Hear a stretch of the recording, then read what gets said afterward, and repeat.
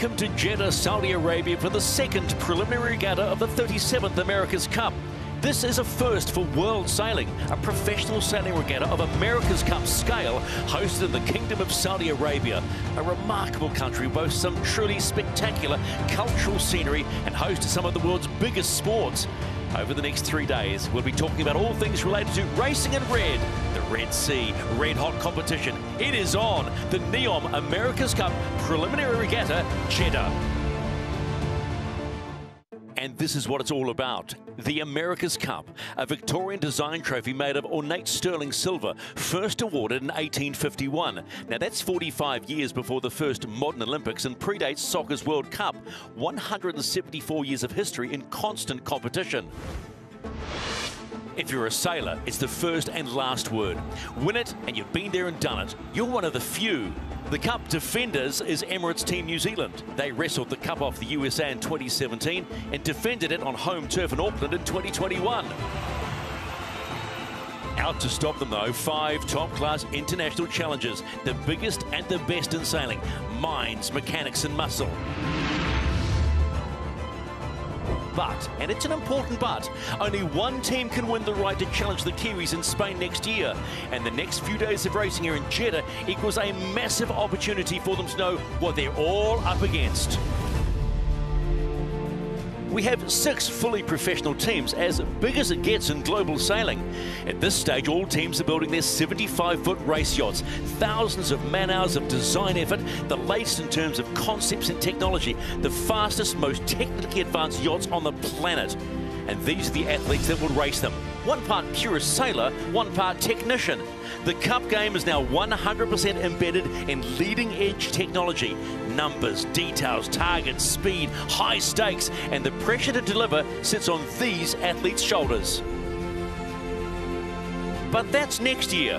Over the next 3 days, all teams will race the AC40 class in 8 fleet races, and the 2 teams who score the most points face off in a winner-takes-all match race. Scoring? Quite simple. 10 points for first, 7 for second, 5 for third, then 3, 2, 1. And Shirley Robertson, it's worth taking a quick look at how the Americans won the first challenge. That scoring format worked for New York Yacht Club's American Magic as they went into the final day of the Villanova Regatta in 5th place. And American Magic off the line, what a start. So it was an outside bet that they could climb the leaderboard and challenge for a spot in the match race grand final. But achieve it, they did. The team led by Tom Slingsby and Paul Goodison put on a final day masterclass. That is really clever sailing by the Americans.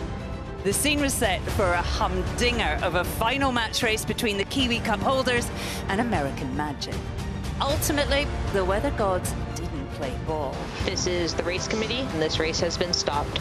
So the win went to the team representing the club that held the America's Cup for 132 years, who, by the way, badly want it back. So USA go all the way and do the business in Spain in September. But just a single point separated them from the Kiwis. In third, with an exceptional debut performance, Orient Express Racing Team of France. And a private battle raged between Alinghi Red Bull Racing and Luna Rossa Prada Pirelli throughout for 4th and 5th. And a disappointing last place finish for Ineos Britannia. That was Villanova, but now we're in Jeddah on the Red Sea, and all these teams have spent the months thinking about how do you win this next AC40 regatta. The team that won the last one, American Magic, Shirley, the way they celebrated, they were pumped. It meant a lot. I mean, they are effervescent. They're glowing with their newfound confidence. I spent a couple of days in Barcelona with them, and that runs throughout the team. It meant the world. And of course, they've got the sports MVP, Tom Slingsby. He is fired up for more. Yeah, I don't think they're the only team that are fired up at the moment. Luna Rossa, Prada Pirelli, James Spithill and Francesco Bruni handing the keys of the Ferrari over to a new young-look team. Going to be really interesting to see how they go. Every competition loves a dark horse. And if you just have to go back to Villanova and you look straight away, Orient Express Racing. Yeah, look, the French team, I think, did a fantastic job in Villanova, winning the first race there. They'll be absolutely looking forward to doing the same thing here and setting the bar high for the event here in Jeddah. And we are setting the bar high here on the Red Sea port of Jeddah in Saudi Arabia. It's a forward-thinking city that is delivering so much for this second America's Cup Preliminary Regatta, and everybody is truly excited. The locals are just buying into this big time. They have been so friendly, so welcoming and accommodating to all of the teams and everybody involved in this regatta. And the most important thing, this is about the future of sailing. We are looking forward, not backwards, and having the regatta here is a huge fillip for Saudi Arabian sailing, and my word, it is in a magnificent place to be staging a regatta. This is the race committee, just over 3 minutes until the start of practice match race 1, port entry Italy, starboard entry USA. So race management, give us the call for practice day number 3, and it's all about practice racing. Match starts a pretty good day too. Stephen McIver, Shirley Robertson, Glenn Ashby and Peter Lester on the water. And Glenn, nice day for racing weather-wise. Looks absolutely perfect out there at the moment. It's absolutely spot on. You know, a little bit on the lighter side from what we saw over the last couple of days. Water a little bit flatter, but certainly fantastic conditions out there, and the teams will be absolutely thoroughly enjoying this practice time on the water. Stephen, none of us have raced here before. For the teams, they have to kind of find their feet and the nuances of sailing in Jeddah. But for the spectators, I mean, just look at the colour of the water. It is something else, and particularly at this time of year, beautiful conditions. Port entry at 2 minutes and 10 seconds will be Luna Rossa Prada Pirelli, and at 2 minutes it will be American Magic. As you can see, Ruggiero Tita, Marco Gridoni, the new kids on the block to bring a 90s band into it. They are loving it. Absolutely, Marco, only 19 years of age as we watch American Magic enter as well on time. This is fantastic practice for these teams. This every minute that they do out on the water practicing match racing is gold for next year. And remember, the 2 sides to the boat, 2 drivers, 2 trimmers. So important to get that communication, particularly match racing, when you're watching, you're so focused on your competitor. Briefly onto the water, good afternoon to you, Peter Lester. What are you looking for on this match race start number 1? Well, it's the crucial time is when Luna Rossa will choose to come back. American Magic elect to lead in. No, they've gone behind. So really it's the push game now for American Magic. It's about time on distance and also time management on distance for Luna Rossa. Beautiful conditions. Walking up the track, I actually like the left-hand side. It looks a wee bit more pressure on the seaward side. 3, 2, 1, board down and driving. Forwards. They were early coming back in boats like this. You know, whoa! That's a mistake from Luna Rossa Prada Pirelli. Back to that side, and that's a massive unforced error there. Only 43 seconds to go to the start. They'll be doing absolutely everything they can to get that boat rebuilding speed. Massive advantage to American Magic. Big shame for Luna Rossa Prada Pirelli. They'll be kicking themselves for turning too quick. So at this point in time, American Magic go through their own manoeuvres, knowing how hard it's going to be for Luna Rossa to pick the boat out of the water. Correct. Yeah, American Magic there, massive upper hand there. That's a big boat handling error by Luna Rossa Prada Pirelli. They won't be happy with that. American Magic, all about time on distance now. 15 seconds to go. They'll be looking to build the boat speed, get the boat speed well over targets if they can. So they'll be coming in at a wider angle to the wind and looking to wind the boat up to be over target speed when they hit the line. So, match race practice number 1 underway, and is quite simply advantage American Magic, who won the first preliminary regatta in Villanova, purely on the back of a young kid's mistake and maybe just a little bit of pressure.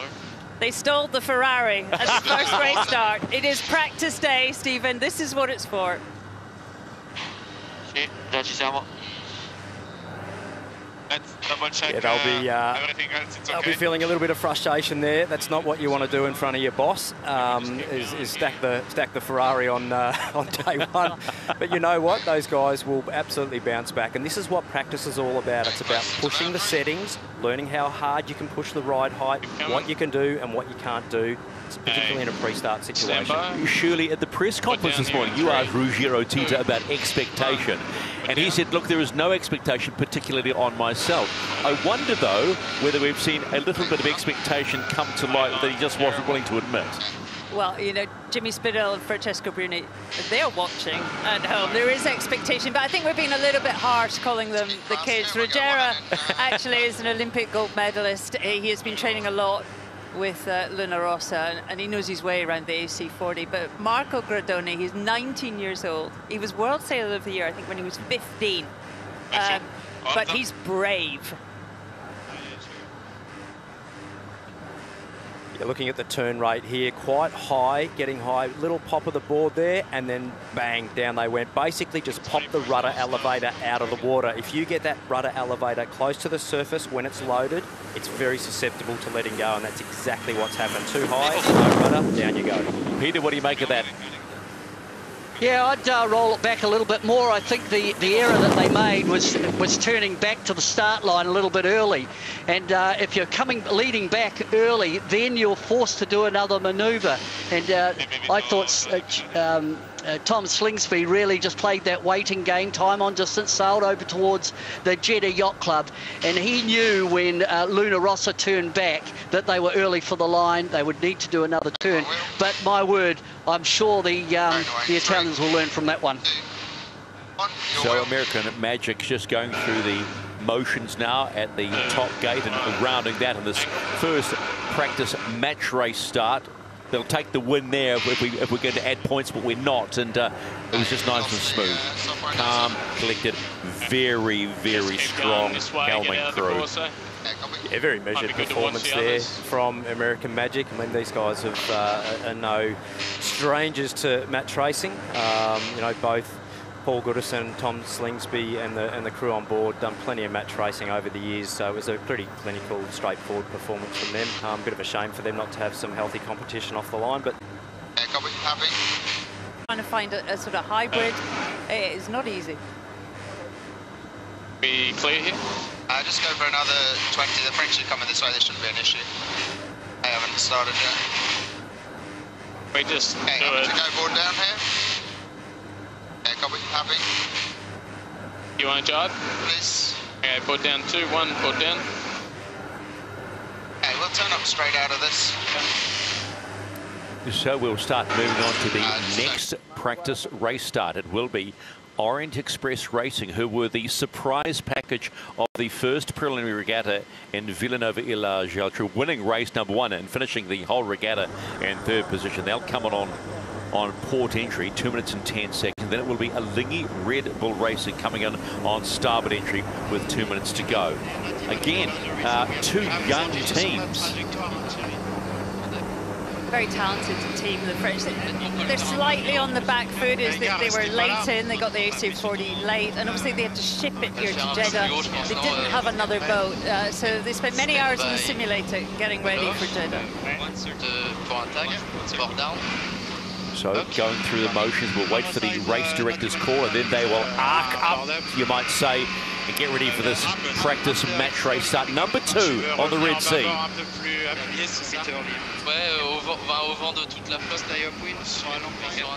This is the race committee, just over 3 minutes until the start of practice match race 2, port entry France, starboard entry Switzerland. Orient Express Racing, the French are back in the America's Cup game.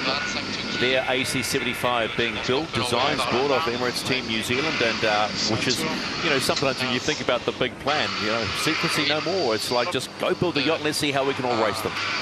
Yeah, look, to be honest, I don't think the French will end up with a package that's too bad, to be honest. It's going to get designed by the America's Cup current champions. Not a bad way to go, but the sailing team certainly haven't done a huge amount of time on these AC40s. So again, these practice races are all important, not just for the sailing team, but for the whole team in general.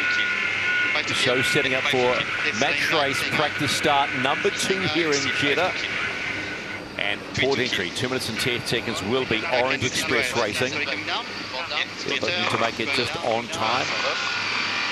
A little bit early, French have to slow down a little bit there, which will hurt their entry. Washing off about 8 to 10 knots of boat speed. Not ideal, just a little bit overcooked. Had to put the brakes on, and that'll actually give the advantage slightly to the starboard tack boat, Alinghi Red. It's all about time on distance. So important. Well, they'd very little choice there, running out of sea room. They've had to turn and go back. There's still a lot of time to kill. 1 minute 15 to the start of this race. An obstacle course for Lingy Red Bull Racing going around Emirates Team New Zealand. Yeah, coming up to 1 minute now. The boundaries are not that big, so that start box is not that big. 55 seconds to go. It'll be interesting to see here what the French do. They'll be looking to come through and actually try and push from behind, Lingy following them around. So interesting tactics here from both boats in a tight boundary. Lock, c'est Arnold. 13 tout kill. Ah oui. Là-bas, Matt. Ouais. 2. Et Yves. Board up. Ah oui, ouais, tu peux le locker. Lingy putting themselves in a fairly strong position there. Only 25 seconds to go. French looking for a hook here. Et 7 tout kill, on est en avance. 7 tout kill. 4 tout kill, 3 tout kill, 2 tout kill. 0, racing. 6, 10, Racing. 8, 7, 6, 5, 5, Plus haut. J'ai pas d'après avec le traveleur. Clean start by both the Lingy Red Bull Racing and Orient Express This is the Racing. umpires. OCS get behind penalty France. OCS get behind penalty France. They were so close. It was such a lovely, even start there. And so nice to hear the comms actually on both boats. Getting to that start line at speed, at the right time. It's not straightforward. No, both teams there doing a pretty good job, I thought, of actually getting themselves in position. I think both boats had an advantage and disadvantage there against each other during that pre-start. France now obviously having to tack away to try and clear that penalty. They are behind at the moment. Advantage of Lingy Red Bull Racing coming across the left-hand band. Penalty clear, penalty clear. Interesting to note, though, and we talk about French coming back into the game and a young crew, or at least some experience on that crew, of course. There was no there was very calm on board. They knew they were looking, just going about there. There was no sense of, hang on, we've got to push this, we've got to push this. I think the comms on board there, absolutely key. These guys are starting to really get a feel for each other on how they're actually sailing the boat, the communications cross boat, if you like, from the windward side to the leeward side on both tacks. Obviously, an intersection coming up here. I've still got a Lingy with quite a good advantage here, but the French sailing their boat really nicely, so there won't be much in this as they cross. Pressure on our left now, but in front as well. Lingy talking about whether to hit the French here, which means tapping in front of them to give them some dirty air. It'll be interesting to see if they go board down here in the next couple of seconds.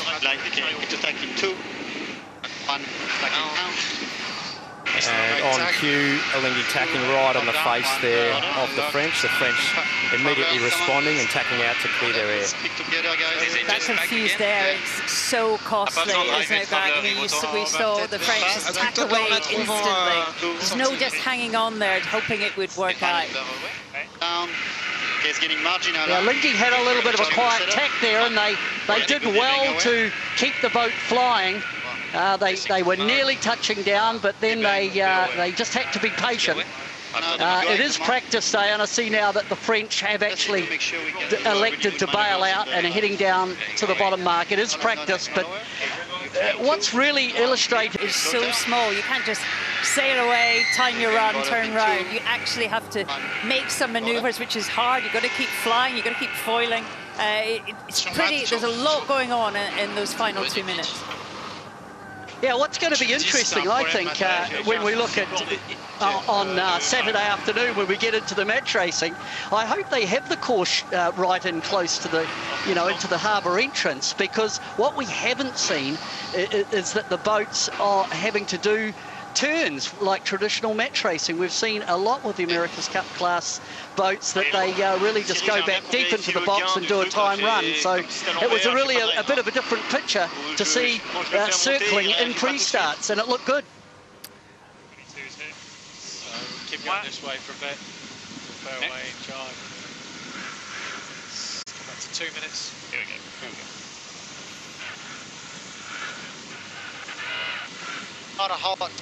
So the third practice match race start just seems to happen, doesn't it? Defender for the 37th America's Cup, Emirates Team New Zealand, and challenger of record, Ineos Britannia. Skipper Ben Ainslie with some interesting comments made at the press conference this morning, suggesting that it was a bad performance in Villanova, but they were aware of that, and it was a wake-up call, but it, quote-unquote, may have saved the campaign. We'll talk about that in just a moment, because there were a lot of raised eyebrows from that question from our very own Shirley Robertson as we get ready for race director call. This is the race committee, just over 3 minutes until the start. Practice match race 3, port entry Great Britain, starboard entry New Zealand. So let's just explain how this works. Mostly, on most of the boats, the helm to windward is making all the decisions, fed by information from the helm who is to leeward.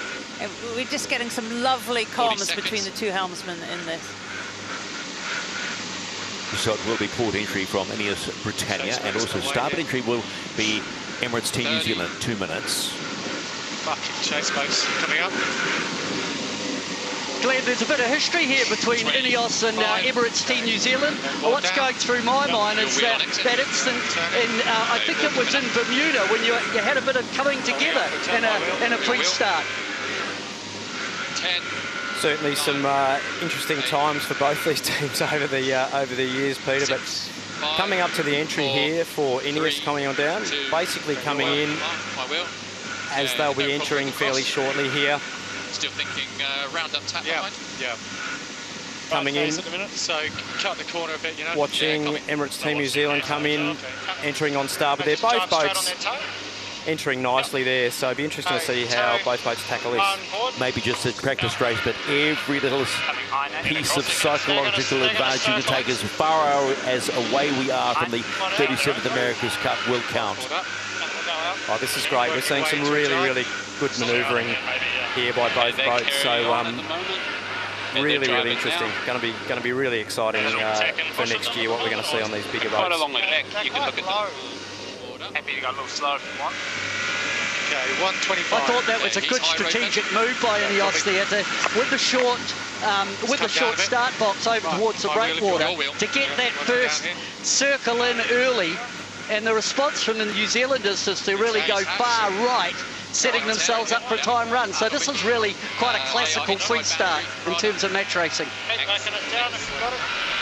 Yeah, Emirates Team New Zealand just not their best manoeuvre there. They'll dig themselves out of this hole, but they have actually had a bit of a mistake there. That'll cost them a little bit. They'll need to get the boat back airborne again as quickly as they can here. Full takeoff call by Nathan Outridge. Andy Maloney calling the sail trim. They should be able to pop again here, which they have, but I'd say big advantage here to Ineos Britannia after that manoeuvre from Emirates Team New Zealand not coming off as well as they would have liked. You are so vulnerable, aren't you, if the hull's in the water? I mean, your predator is coming for you. We can still a bit early for the pin, that's all. 2 boards. Excellent. Okay, looking for a lot. 18, 17, 16. On their line, I think they're going to end up being above you. 12, 11, 10 seconds to go to the crossing the start line here. Still think Ineos in a solid position here over target speed. Should have the advantage. 2, quite low on second. I think we're early now. This is the umpires. OCS get behind penalty GBR. OCS get behind penalty GBR. Well, they knew it, didn't they? We heard helmsman Giles Scott say it, that they were a little bit over. They get some help from the software, time and distance back to the line, but in the end, you've got to make that split-second judgment about when to pull the trigger. Stand by tack. 2, 1. The race certainly not over by any stretch of the imagination. Still only a couple of boat lengths in it. Breeze looks like it's dropped just a little. Ben calling for a fast mode to Giles. That's just I got it. My will. Light press on the jib. We've actually got Emirates Team New Zealand sailing pretty nicely there in a little puff by the looks of things, and quite a big gain there. So might be a little shifty and puffy out there on the water. Your wheel. My will. Sir Ben Ainslie said at the press conference this morning he felt that American Magic and Emirates Team New Zealand were a step ahead of the rest of the fleet. And I just wonder, there was a moment there where we saw Emirates Team New Zealand touching down, able to get themselves back up, get themselves onto the This is the start line. umpires. Away we go. GBR second penalty. Haven't taken the first one in 1 minute. Yeah, Stephen, that's interesting. Ineos, the actual left-hand side of the track has been a bit favoured pressure-wise, and it took them an eternity to wash off that penalty. Ben Ainslie was trying to wash the penalty off to get behind Emirates Team New Zealand. Took a little bit too much time, and Richard Slater, implemented a second penalty. So this has been an interesting little match race. Pre-start, couple little mistakes, but this is really just a bit of an appetizer of what we have to come here in Jeddah. Just to explain how the penalties work, they need to get 75 metres behind their opponent. So to me, it just looks like Ben's just sailing. He's carrying on. They're practicing. This is the umpires. GBR disqualified from this race. Umpire Richard Slater, how tough can you be? Richard, did you not think we were quite a long way behind them when they tacked across us by 3 lengths?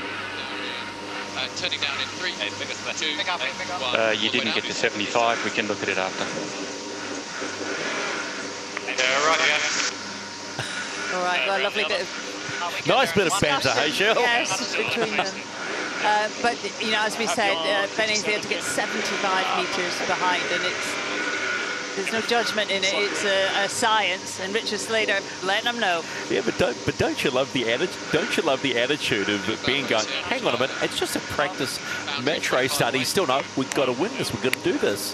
They're also calibrating, aren't they, the software, and they're getting used to all of that.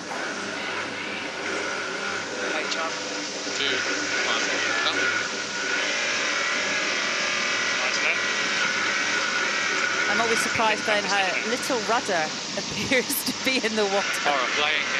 Slightly scary. Yeah, that's pushing it, even in these conditions. I mean, the rudder's quite loaded in the jibes, and you don't need much of it to get close to the surface, and you can really ventilate that elevator. And if you ventilate that elevator, potential lay in here. You're in trouble.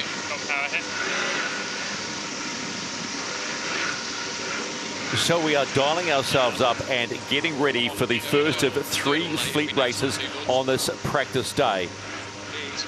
It is going to be an absolute ripper. Perfect sailing conditions on Jeddah, the Red Sea for the very first time. Let's get busy then.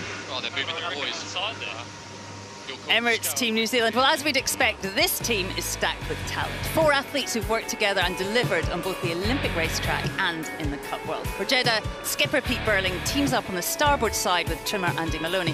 He's in charge of speed, and on the port side, Aussie Nathan Outridge drives backed on the control by Pete. A poor performance from Ben Ainslie's outfit in Villanova will certainly have sharpened the focus for Ineos Britannia here in Jeddah. Ben leads the starboard team with Ian Jensen brought in for this event to enhance the speed look. On port, Olympic double gold medalist Giles Scott is partnered by Welsh talent Evan Moore. Alinghi Red Bull Racing set up camp here in Jeddah for much of the last month. 2 AC40s and a plethora of coaching talent hard to push this young team. Skipper Arno Sarafagis, he drives the starboard side with Brian Matreau, and across the boat, Max Bachelin, keen to secure his drive for next year, is partnered with the experienced Yves de Trey.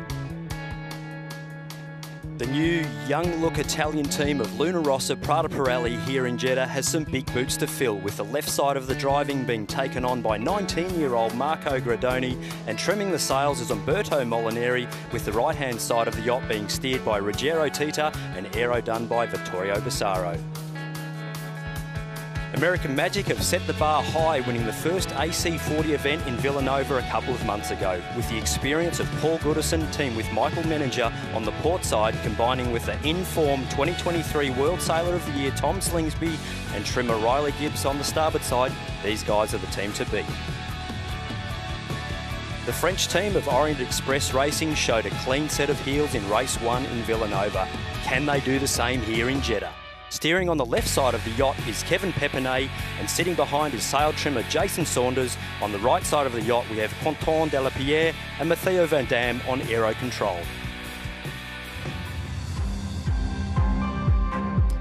Well, it's the perfect conditions for a few practice laps. A warm onshore breeze between 9 and 11 knots. Pretty good for testing the machine and shaking any rust off the racing skills. The course, straightforward.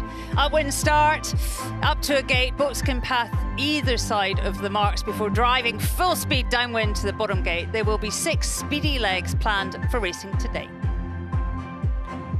So a great day for racing as we get prepared for the first of 3 fleet races. A lot closer to the committee. The course for race 1 is course 6. Course 6. Axis is 290.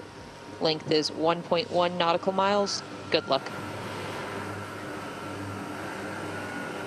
So confirming we are racing. Look to the right of the screen. That magnificent feature is the Jeddah Yacht Club and Marina. It is a magnificent facility shaped in the sail of an old dhow. They used to be traders and fishing here on the Red Sea, and now they've been replaced by these technologically advanced race boats. Well, there's certainly nice architecture everywhere you look at the moment, and some brilliant shots as we look to come into the first fleet racing here. You know, the architecture both on and off the water, I think it's pretty nice to look at, to be fair. Earlier in practice race week, which is 2 days ago, we had some crazy conditions, really choppy, really blustery conditions. How much do you think this conditions today, we're saying they're perfect, will even the fleet up, tighten it up? I'm so excited about racing. Also, they've had, what, 5-6 weeks to review Villanova and to learn. I think the racing is going to be a hell of a lot closer than we saw before. Yeah, I think all the teams would have, you know, analysed each other quite heavily, you know, after that event in Villanova.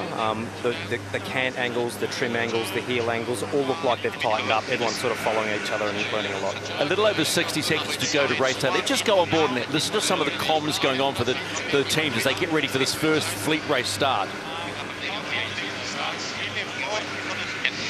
Going behind the GBR, okay, full jibe, okay? Not many times to kill. Or down. On board Lengy Racing here, listen to Arno Sarafagis. Going forward, 2, 1, forward. Bit of bad air probably. Happy to stay really fast. Well, it looks like they're all going to get to that right-hand side of the box and tack, line up on starboard and really practice that final approach in.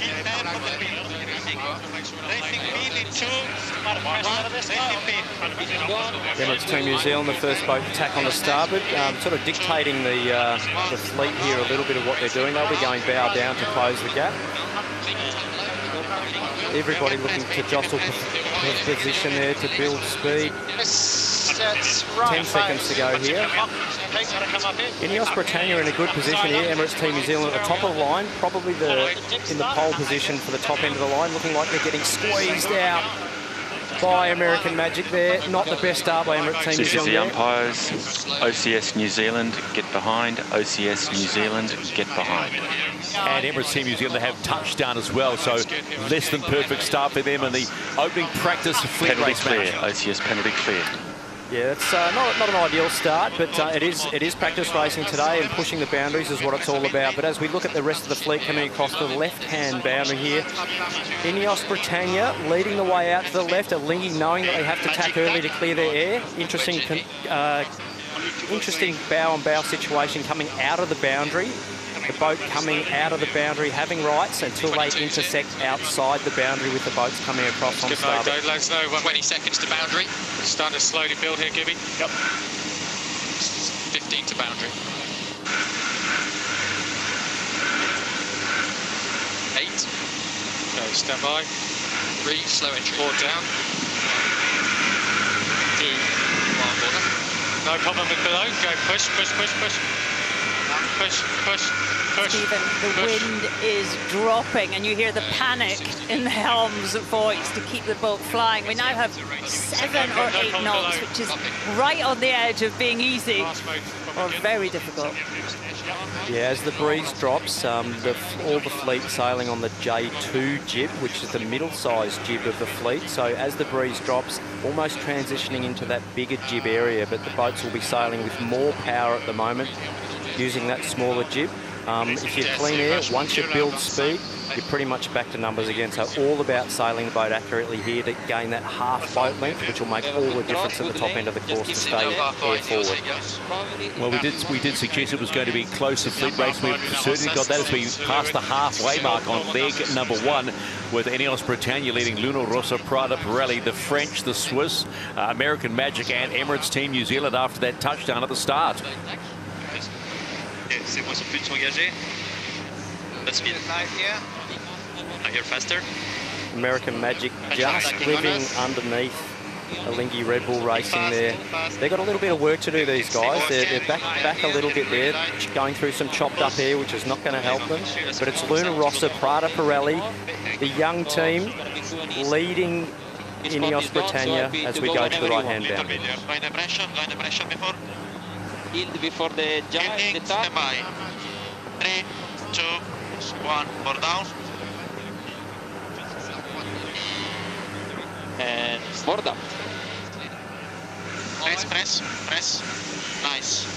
3. Okay. In attack now. 2, 1. We're going down.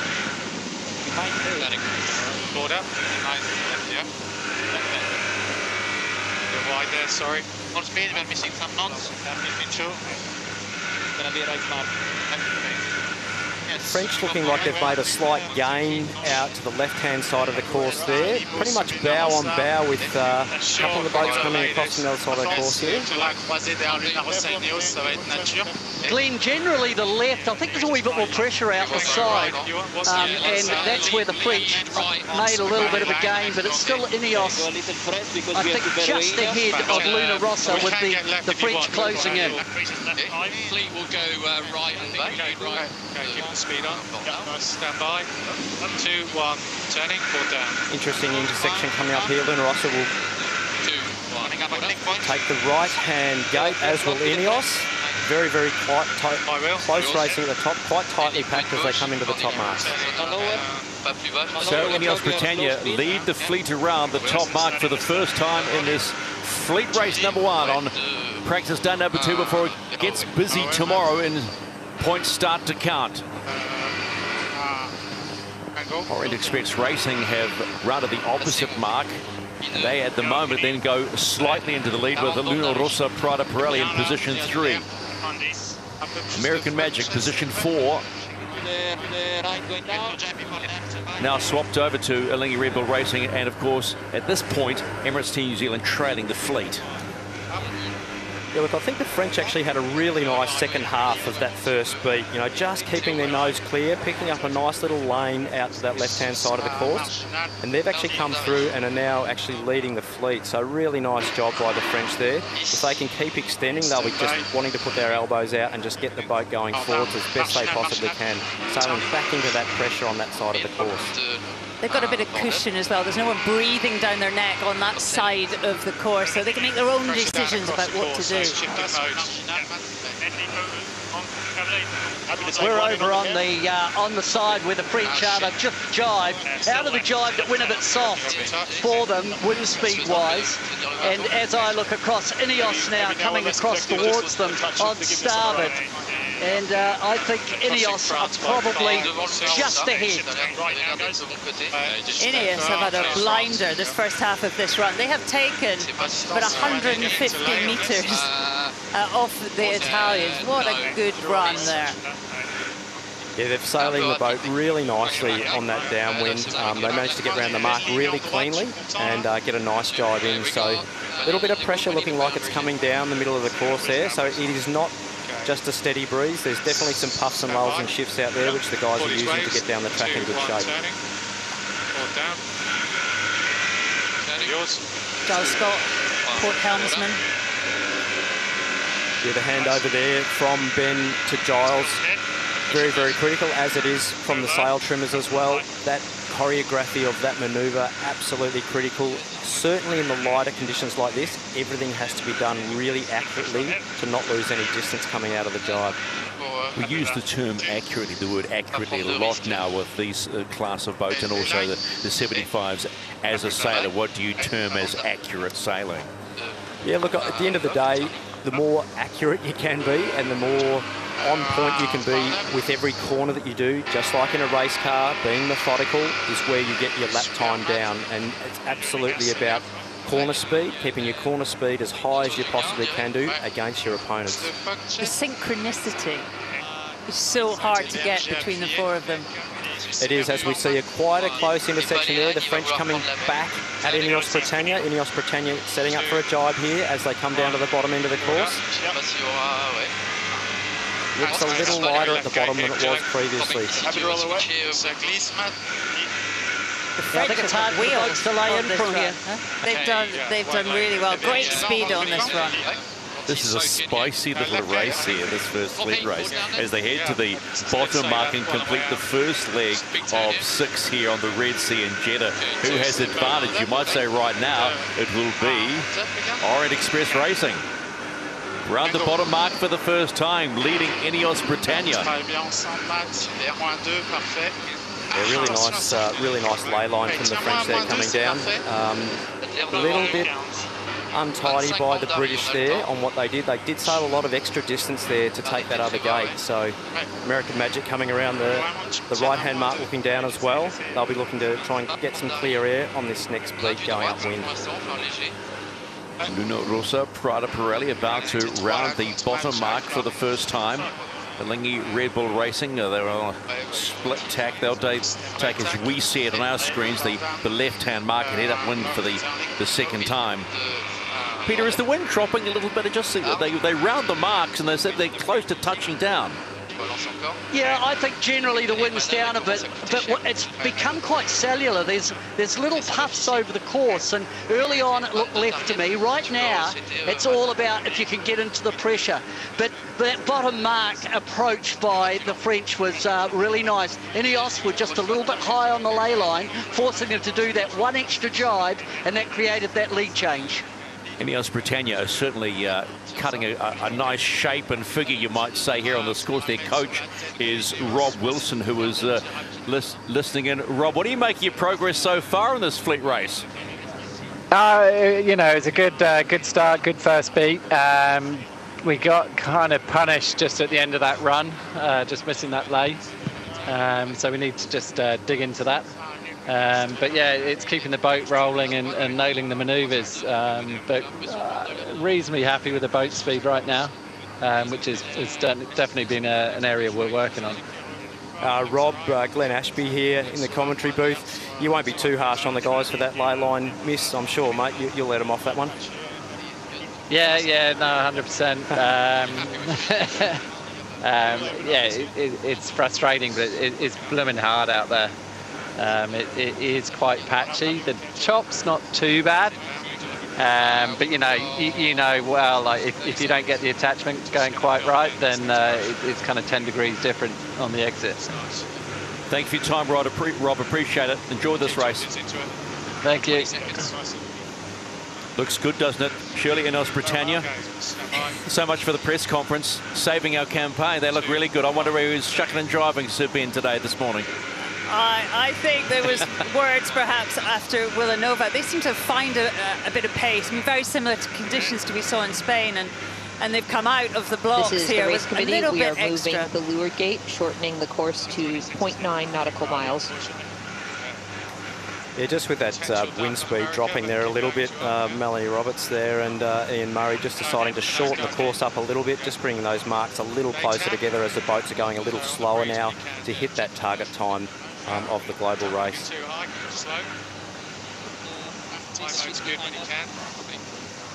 A lot of chat in the boat park about working on, cant angles. There's something like 15 degrees, isn't it? You can adjust, and also incorporating the heel. And as the winds drop, we just begin to see the boat starting to heel the boat on top of that windward side. Yeah, as the breeze gets a little lighter, the cant angle will go further underneath the boat, and the heel of the boat will be slightly more to windward as the breeze does get a bit lighter. So you'll notice a global trend change with the whole fleet as the breeze does drop down a little bit.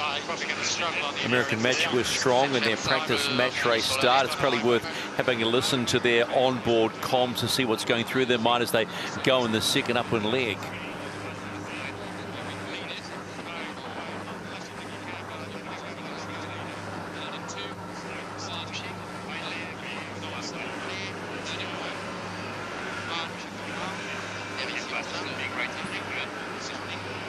Take the other way.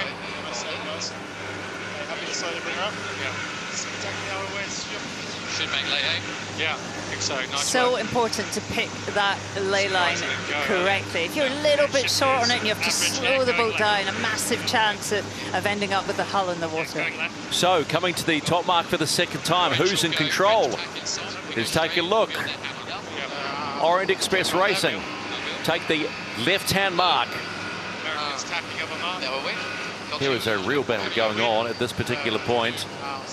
Ineos, Britannia, American Magic, both rounding the mark, heading on the downwind leg. Yeah, quite a tightly bunched fleet as they've come up to the top end of the course here.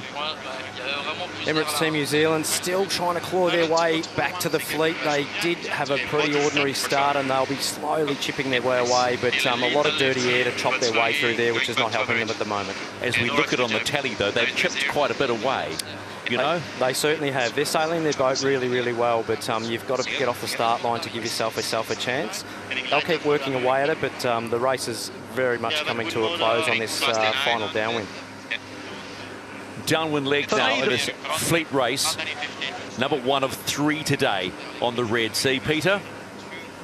Yeah, the boat that's made a move, certainly up that second windward beat, was American Magic, but commentators cursed. They've just done a jibe and they've lost the, they were in the lead, but it looks to me like the French over here on looking down the track on the right have regained the lead. American Magic electing to go around the right-hand top mark, but the pressure was in the looking down the course on the left, and that meant that American Magic have been passed on the leg to the finish by Orient. So Orient Express Racing, remember this was the team that won the first race in Villanova, the first true race. Remember, we are practice racing today. Their coach is Thierry Douillard. He joins us now. Thierry, you'd pretty happy with the way your team is sailing at the moment. Yeah, pretty happy that we wait the end of the races. Nice, Terry. It's Glenn Ashby here. Terry, you guys won the first race in Villanova. What do you think's going to happen this one? Do you think the boys can do it? We'll see, eh? Maybe not after that jibe. Maybe not after that jibe. So before I could tell you straight away yes. Now it's more complicated, for sure. But it's a training. Nice, mate. It's a training. Nice, mate. Thanks for your time. Yes, we'll leave Thierry as we have just, that's sometimes they call that the commentator's curse, don't they, Shirley? They touch down straight away. You've got a feel for them. Don't start that, Stephen. Okay, sorry. Early. Backing out.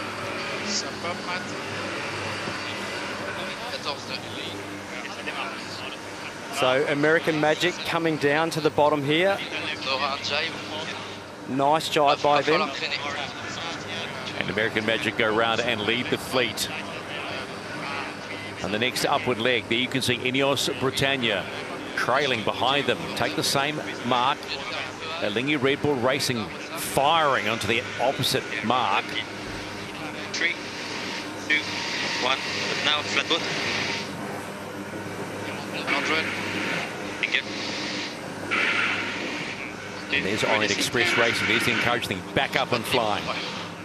It just shows how much you lose when you do a bit of a mistake in a manoeuvre. You go from being comfortably in the lead to right back in the thick of it again and struggling to keep clear air. So Lingy Red Bull Racing, nice clear lane of breeze out there to the right-hand side of the course, as does Luna Rossa Prada Pirelli. Be really interesting to see how both boats come in from either side of the course here. I'm not sure if you've seen anything on the water there, Peter, that would suggest anyone would come out in front of the other there.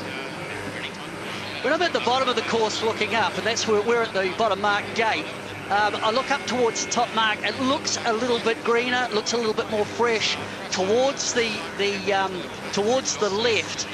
And the boat that's impressed me in terms of the overall race, someone that's got pace, is Magic. American Magic have whittled away at this one, and I look at the race in its entirety.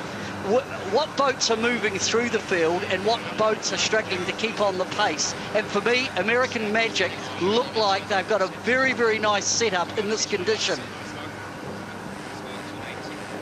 Got some great onboard shots here of the guys sailing the boat here on the port-hand side of the boat. Paul Goodison on the handlebars there, doing a good job, getting some great information from the leeward side there from Tom Slingsby, looking out the window there with his shiny goggles on as they go into a manoeuvre. Tom taking over the wheel, right on the face of Ineos Britannia there.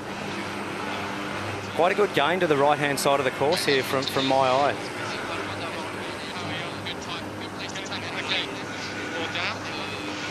American Magic, Ineos Britannia, the first protagonist all the way back in 1851. America, Great Britain.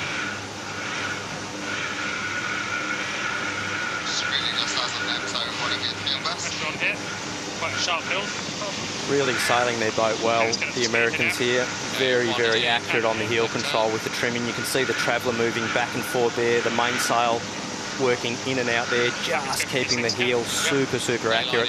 The more accurate you can keep the heel of the yacht, the better the performance is. So getting that right is absolutely key for top speed. You go past this on the box. No home. I don't have the box again. Yeah. When you go to American Magic's base, they have the trophy from Villanova in the canteen. Stand by. Great big trophy so that everyone can see it every day at lunchtime. They say you're only as good as your last regatta, but these guys have managed to dig their way back into contention for this first practice race here. At the moment, they're going to... Tom calling a big gain to Ineos there, so it is puffy and shifty out there.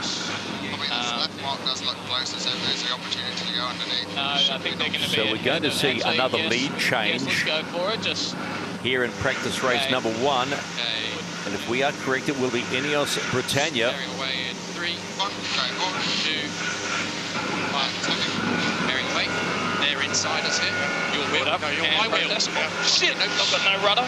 Yours? Yeah, mine. Protester? Yeah, you just needed a little bit more picture painting. Yeah, exactly. No rudder there. Rolling down.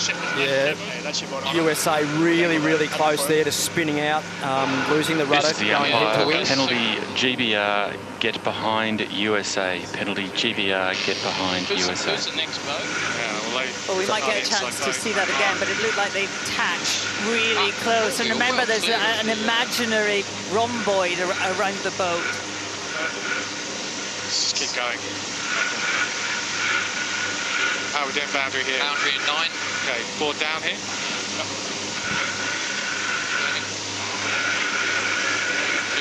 Yep. 1, up. Right. Bearing away in 3. So here's the penalty. 1, bearing weight. They're inside us here. Your wheel. No, my wheel. Shit. Well, Ineos came right across the front. The Americans had to take some kind of action. Hardly had any rudder to do it. I mean, nearly a massive collision. Yeah, look, that was actually really, really close. I don't think Ineos realised that America actually didn't really have much steerage there. You heard Tom struggling with the steering here. You're watching how close the rudder is to the water, and there it goes, let's go. Boat going straight. That very, very could have been close to a T-bone there, so just enough gap in between the boats there, but actually the penalty in actual fact as this umpire... is the umpire's second penalty GBR. We understand you may not do it, but second penalty GBR. As we've heard from Richard Slater there, the penalty ultimately going to Ineos Britannia.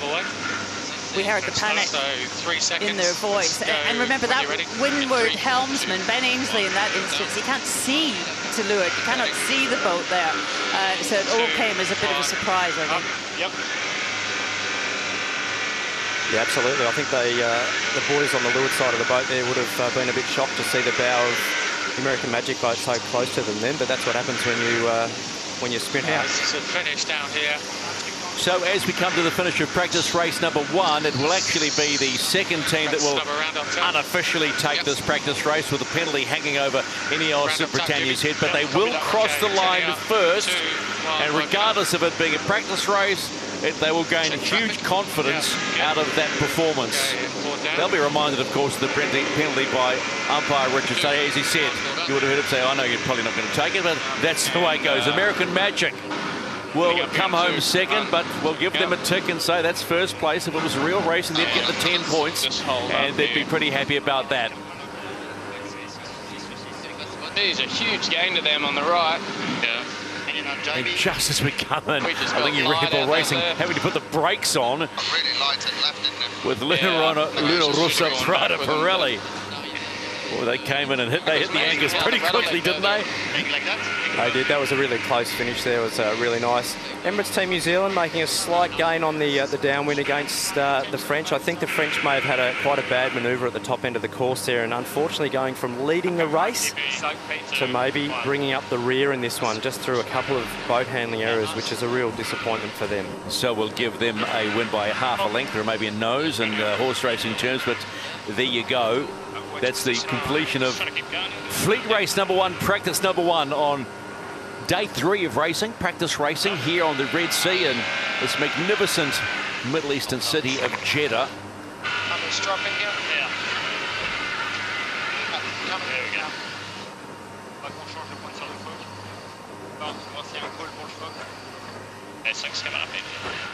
But Ineos Britannia, they're going to be happy with that, aren't they? You think back to the event in Spain, they just went backwards through the fleet. It was painful to watch. And even when things didn't quite go their way, they managed to put the foot down and get the boat going again. So let's take a look back at this opening race. Shall we just take you some of the review of the race and how it unfolded?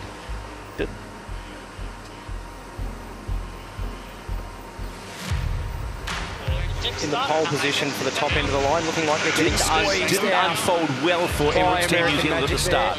Yeah, look, they were just a little early there on the start, got boxed out, and unfortunately couldn't even make it through the line. So that really set the race up for Emirates Team New Zealand. Ineos Britannia getting off the line really cleanly, and that effectively set them up. Did a really nice job here at the top of shutting down the course. Just keeping it simple there as they came in. The French making a nice gain from the right-hand side of the course coming into the top.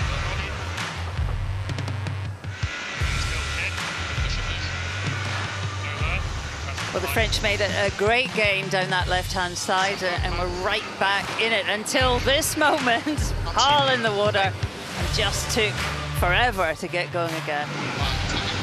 And the penalty here at the top mark. Ineos Britannia not keeping clear of American Magic here. Umpire Richard Slater slamming the penalty on Ineos Britannia at the top there. Well, they still had a penalty to do, but a great race for the British team who were really struggling in Spain, and they'll take a lot from that. They've got their wheels back on. Yeah, they will. There will be a lot of happiness on Ineos Britannia, but the question that remains, what do we think the key moment was in this opening practice race? And I think we're looking at it right now. Yeah, I think for me, just hearing Tom Slingsby's voice there as the boat was going straight with that rudder ventilated. You see the wash out the back as the rudder shaft let go and they carried on straight. That's not a nice feeling when you're on the handlebars. And I think that was a key moment for me in this race. Too close for comfort. I'm sure when any skipper says to his crew, rudder issues, you'd be slightly panicky. Yeah, it's a good way to, you know, sometimes go for the change of underwear bag, but in these conditions, not overly stressful for the guys on board. But no, I think at the end of the day, a loss of rudder or loss of steering in any vehicle is generally not that well enjoyed. Tom Slingsby's voice is not normally that high-pitched. No, Tommy's a pretty cool cat for most of the time, so yeah, he was got a little bit animated there. Yeah, you don't become World Sailor of the Year for nothing, do you? He's an incredibly talented individual, as Tom Slingsby, one of the twin helms on American Magic, as we take a look at the race summary from Fleet Race number 1, a practice race here in Jeddah. Very, very similar amount of manoeuvres there by most of the fleet. I think the average speeds as well, very, very similar, and the flight time all basically in the 99% range, so the boat's fully foiling all around the course. The slightly less than 100% was just a couple of touchdowns there, just as the boats were getting out of a couple of the manoeuvres. So that completes Fleet Race number 1. We will be moving ahead towards Fleet Race number 2. This is all building up to tomorrow when official racing starts in the second America's Cup Preliminary Regatta. Look at it. This is where we are. Jeddah on the Red Sea in the Middle East, Saudi Arabia. So for the first time in 172 years, the world's top sailors are racing here on the Red Sea in the second of these 3 preliminary regattas leading up to the 37th America's Cup. 6 nations, you know them: New Zealand, Britain, Italy, America, Switzerland and France, all hoping to get their hands on a piece of America's Cup history. 6 teams are hoping to become the next holders of the legendary trophy. One already has the cup. That's Emirates Team New Zealand. With 11 campaigns and 4 wins since 1987, the Kiwis have become the team to beat. The America's Cup is now New Zealand's cup. They're the defender, having won on home waters in 2021. Their mission now? An unprecedented three-peat. To do it, they'll have to fend off one of 5 possible syndicates. The challenger of record is Sir Ben Ainsley's Ineos Britannia. Sir Ben returns for a 3rd time on a quest to bring the cup back home after it sailed away across the Atlantic in 1851. It's an almighty task, but neither Sir Ben nor his backer Sir Jim Ratcliffe are built to back down. Could this finally be the Brits' year? They're not the only team with an empty America's Cup trophy cabinet. The New York Yacht Club was its home for 132 years. But the cup hasn't been sighted since the 80s. They were back last time out, but things didn't go their way. So this time, American Magic team boss Terry Hutchinson has a point to prove. But no one needs to settle a score quite like the Italians, Luna Rossa Prada Pirelli. They've been trying to win the cup since 2000. Trying to finish 48 seconds behind. Until he does, team principal Patrizio Bertelli just won't quit. The Prada CEO returns for his 7th attempt. Is this finally his time? Against all odds, back in the year 2000, the Swiss won the cup in their first attempt, a feat matched only by the cup's original winner, America, in 1851. Billionaire backer Ernesto Bertarelli has a history of assembling elite sailing squads. This time, he's gone for youth. Alinghi are this cup's unknown quantity. Write them off at your peril. And from the newest to one of the oldest, a constant presence since 1970, the French are back. But it'll be an uphill battle for Orient Express Racing, last to enter and playing catch-up. It's an exciting squad of sailing talent that might just surprise. So the stage is set, and the journey to the 37th America's Cup begins.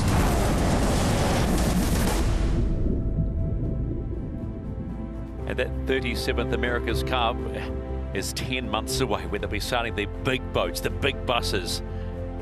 75-foot AC 75s, which are just magnificent to watch at speed.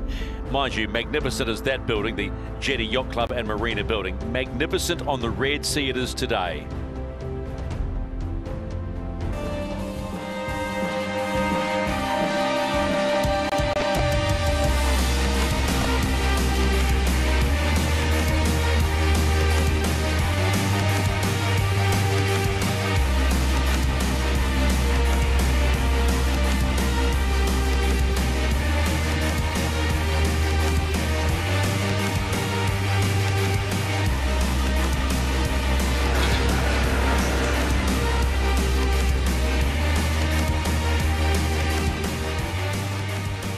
Look at that, that's the Jeddah Corniche Formula 1 circuit. That is one of the fastest Formula 1 circuits in the world.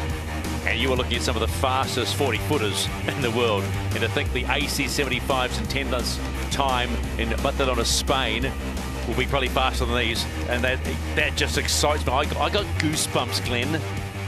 Yeah, the AC 75, they're a big bus compared to these AC 40s. You know, sail with a crew. They are a big boat, and they are very, very fast and very, very powerful. So the speeds that we will see out of those AC 75s will be phenomenal next year. A lot lighter too. The cyclors are back, so they will fly like never before.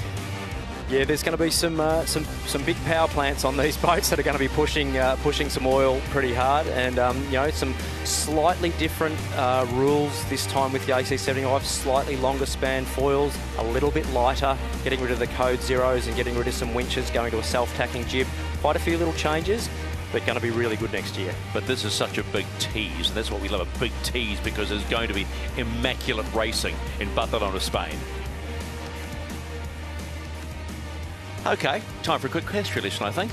The America's Cup is governed by a simple document. It's called the Deed of Gift. It was written in 1857 and calls for a friendly competition between nations while giving the defender all the rights. In 172 odd years that followed, the America's Cup has captivated the rich, created heroes, and yes, shattered dreams.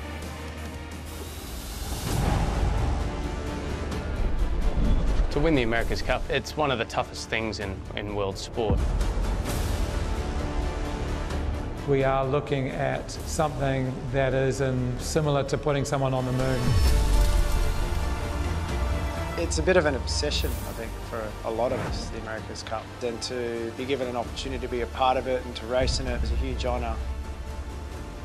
Made from sterling silver and weighing just over 14 kilograms, the old mug has a silver value of just over $12,500 US. But to many, it's priceless.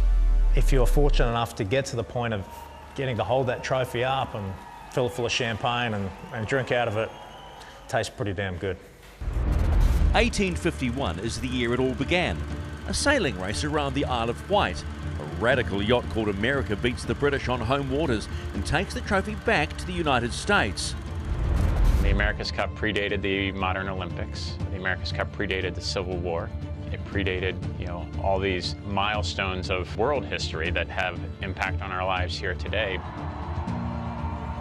The old mug has always attracted larger-than-life characters, captains of industry, commanders of commerce. Skipper John Bertrand, you and the crew of the Australia 2 have shown us the stuff of which Australians are made. Yeah, the New York Yacht Club held the America's Cup for 132 years, and they successfully defended it 24 times over those 132 years until 1983, where Australia 2, through the clever design of Ben Lexon and a great sailing team, unbolted the old mug from 44th Street. Since then, the Americans and the Kiwis have both won the Cup 4 times, the Swiss twice. I think the Cup is such a sought-after trophy because it's so hard to win. Everything in it's stacked for the defender. It's just absolutely ridiculous that the winner gets to make the rules and the winner's into the final. Coming up, boys. The thing I really love about the America's Cup is that technology side, you know, with innovation, you know, really coming together at a set timeline towards a set goal. Next year, the old mug will fly to Barcelona, Spain, where the British, Italians, Americans, Swiss and French will fight for the right to take on Emirates Team New Zealand. Winning 3 America's Cups in a row by a single team hasn't been done before, to my knowledge. This team's up for it. Hope we can do it. It might be worth just a few $1,000s in silver, but a rich history has made the America's Cup sailing's most treasured prize. If you're fortunate enough to pull it off, it's just one of those life-defining moments that you never forget.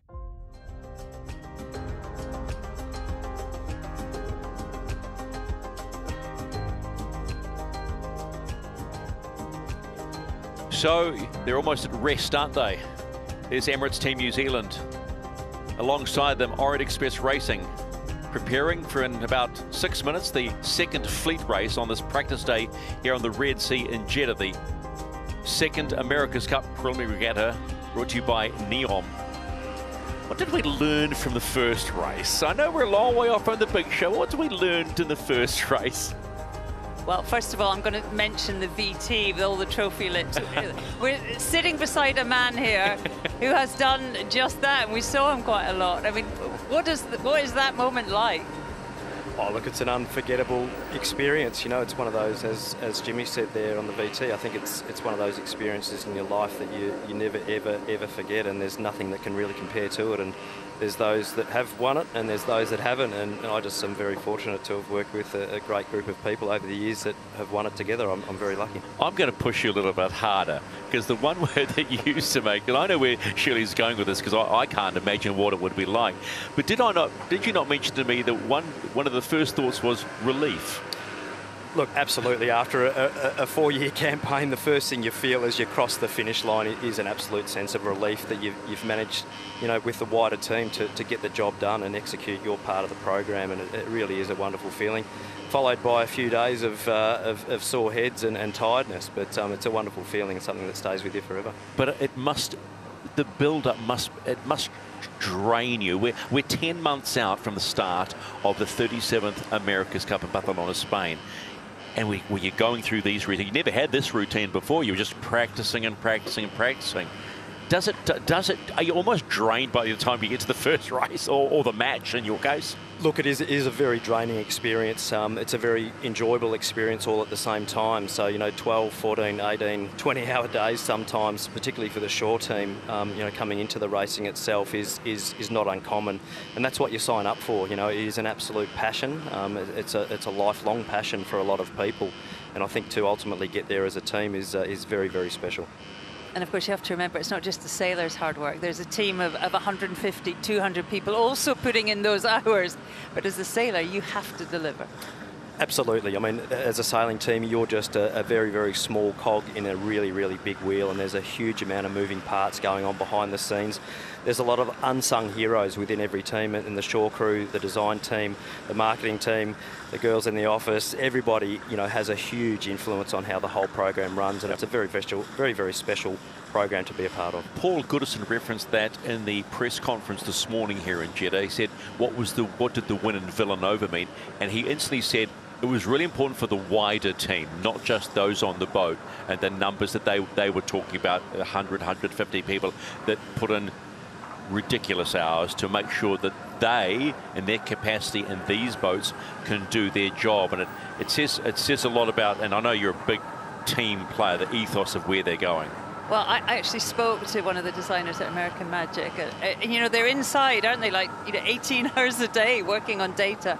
He said to me, we knew at that moment, if we build a boat that's up to speed, they will deliver the cup. And what a feeling that must have when you're working so hard towards next summer. Let's go onto the water. Peter, we've just been talking about what impressed folks most in that first race. Who did you like the look of?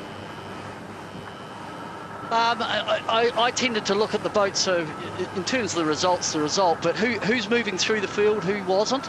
American Magic, for me, at times looked like they could keep their boat motored, and certainly on that second windward beat, made some nice gains to lead at the top mark. Big improvement based on that race from Ineos Britannia. I thought they look like they've found the key to the lock to open the door to sail these 40s. And then still a little bit of inconsistency, but a lot of positives from the French. They had their moments, but they had that touchdown at the bottom mark. So, look, there's a lot going on. It was a bit hard to get a bit of a handle on Emirates Team New Zealand after their shocker of a start, but they were certainly closer at the end of the race than they were at the beginning of the race. So that was sort of how I view the fleet. Big learning curve for Luna Rossa, for the young Luna Rossa crew, but I think again they'll have learnt from that, and they'll be loving the stuff. It's like this in the Med. Peter, quick update on the conditions for fleet race number 2. Yeah, conditions of it's now starting to look a little bit changeable, a little bit patchy out to the left. I see we're set up for 6 legs, the wind out of 290. I've got it around a little bit more left than 290, but quiet, and that short 0.9 of a nautical mile. So it's just as we get sort of later in the afternoon, I think this one will be tricky. It's very cellular. It seems, looking over the course, I'm not seeing a nice even flow of green colour on the water. I'm seeing patches of breeze on the water, and it's about joining up those patches that the leading boat will need to do if they're going to take race 2 out.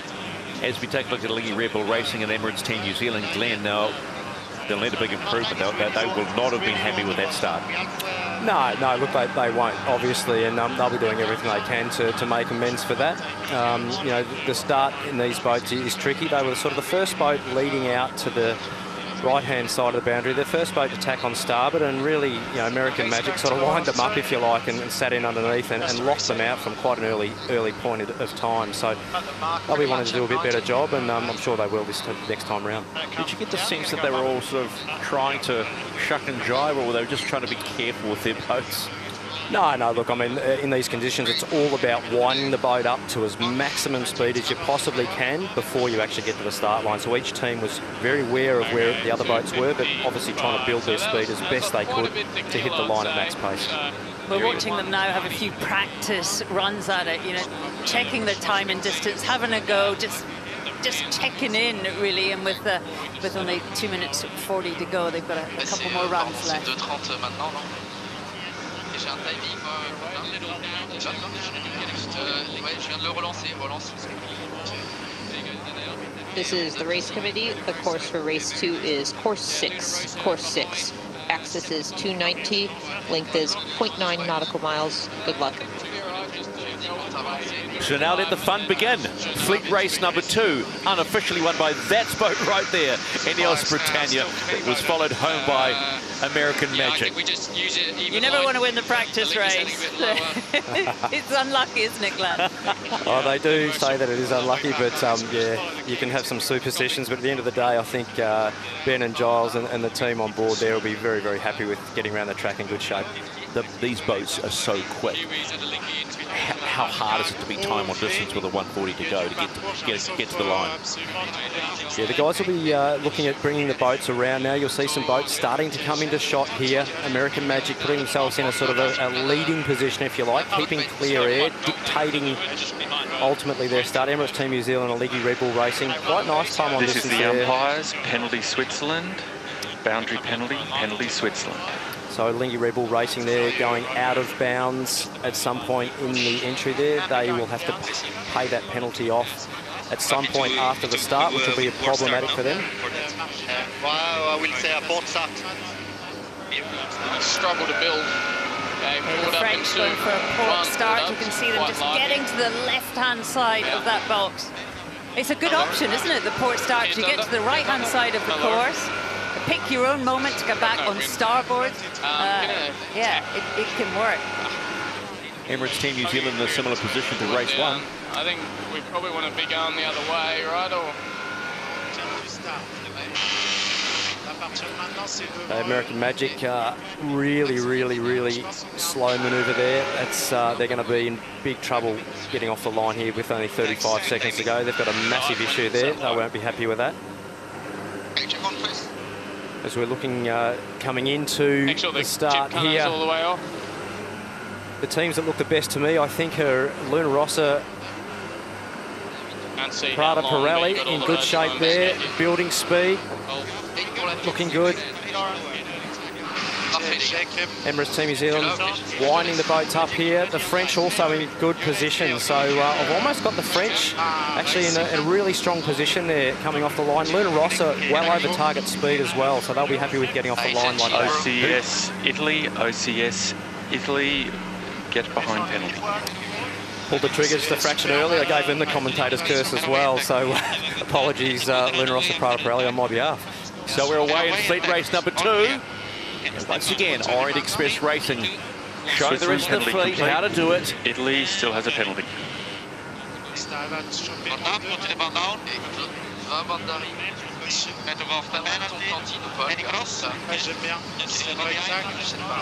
So Ineos Britannia, in my eyes, are actually sailing the boat. OCS penalty, it's getting behind New Zealand. Big penalty.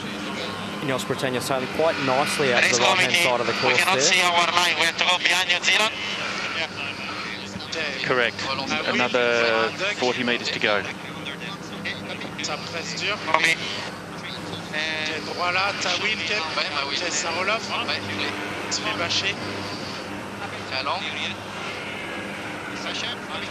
Thank you, Italy. Penalty clear.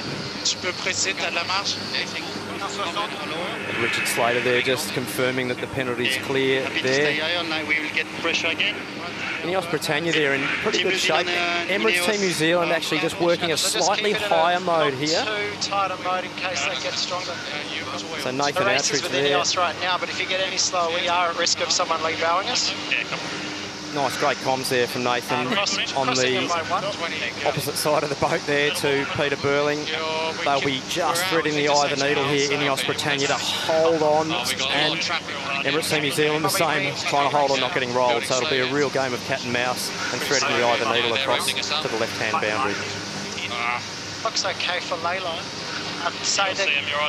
What's interesting there, Emirates Team New Zealand able to sail out from underneath Ineos Britannia. That was a really patient period. Nathan Outridge was too high. We run the risk of being leave our tack by the boats coming across on port, but I think there the New Zealanders showed very, very good composure to sail around and out from underneath Ben Ainsley and his team. Well, we see Ben Ainsley and his team had to tack away, but I think when it's this light, Glenn, it's very hard to hold that windward position. You are getting, you know, turbulent air coming to the back of the sail. It's really difficult. You are, even being quite to windward of the leeward boat, you are actually sailing in a slight header or a slight bad angle of breeze, so you can only live there so long. It'll be quite interesting how Alinghi Red Bull Racing come across compared to Emirates Team New Zealand here. Almost bow on bow as we come across, so very, very interesting to see who'll have the advantage here coming into the top part of the course. If you were on the boat, what would you be doing? That's a good question. Winning, we'd be winning, obviously. You can see the breeze coming down the course there. They'll be talking about, we usually seem to listen on board here to what they'll take to the top of the course here.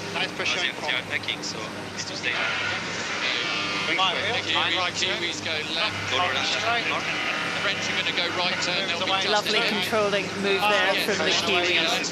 So Emirates Team New Zealand around the top mark in the #1 position, followed by Alinghi Red Bull Racing, and it will be Orient Express Racing, Luna Rossa Prada Pirelli, and that was Orient Express Racing in position 3. There's your podium right now for race #2 as they head on the downward leg for race #2. Getting into 31s, 32s. Big gas in the middle of the course. All very important to get these manoeuvres cleanly, particularly this first jibe, getting out of the corners there cleanly and getting back up to speed again. Also important, these manoeuvres.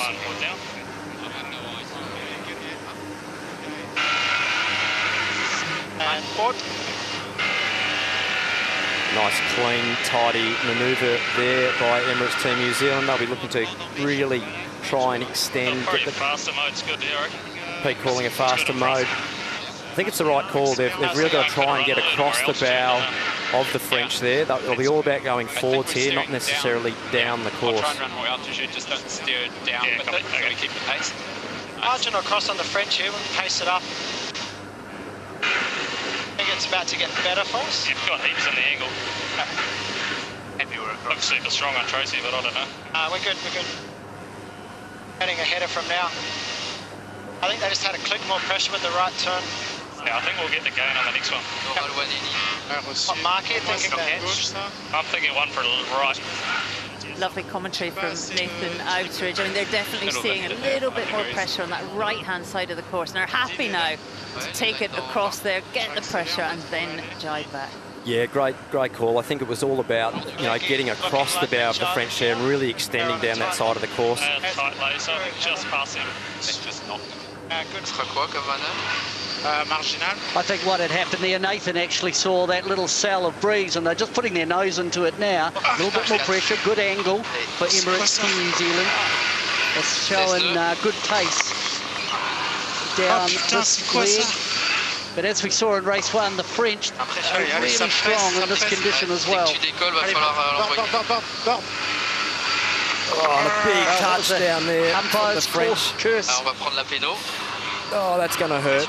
That's going to be painful for quite a while. Emirates Team New Zealand, Alinghi Red Bull Racing and Luna Rossa Prada Pirelli all pulling off their manoeuvres nice. But watching the French here, just getting the board up a bit earlier and getting a bit of windward heel there, touching down. Umpires, boundary So penalty painful to France, boundary penalty France. So Emirates Team New Zealand are running the bottom mark. Race management France.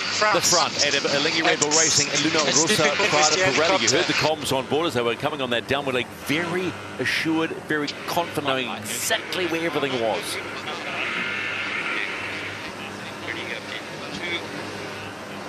No rush to penalty clear, France. Alingi Red Bull Racing round the bottom mark, heading up for the upwind leg.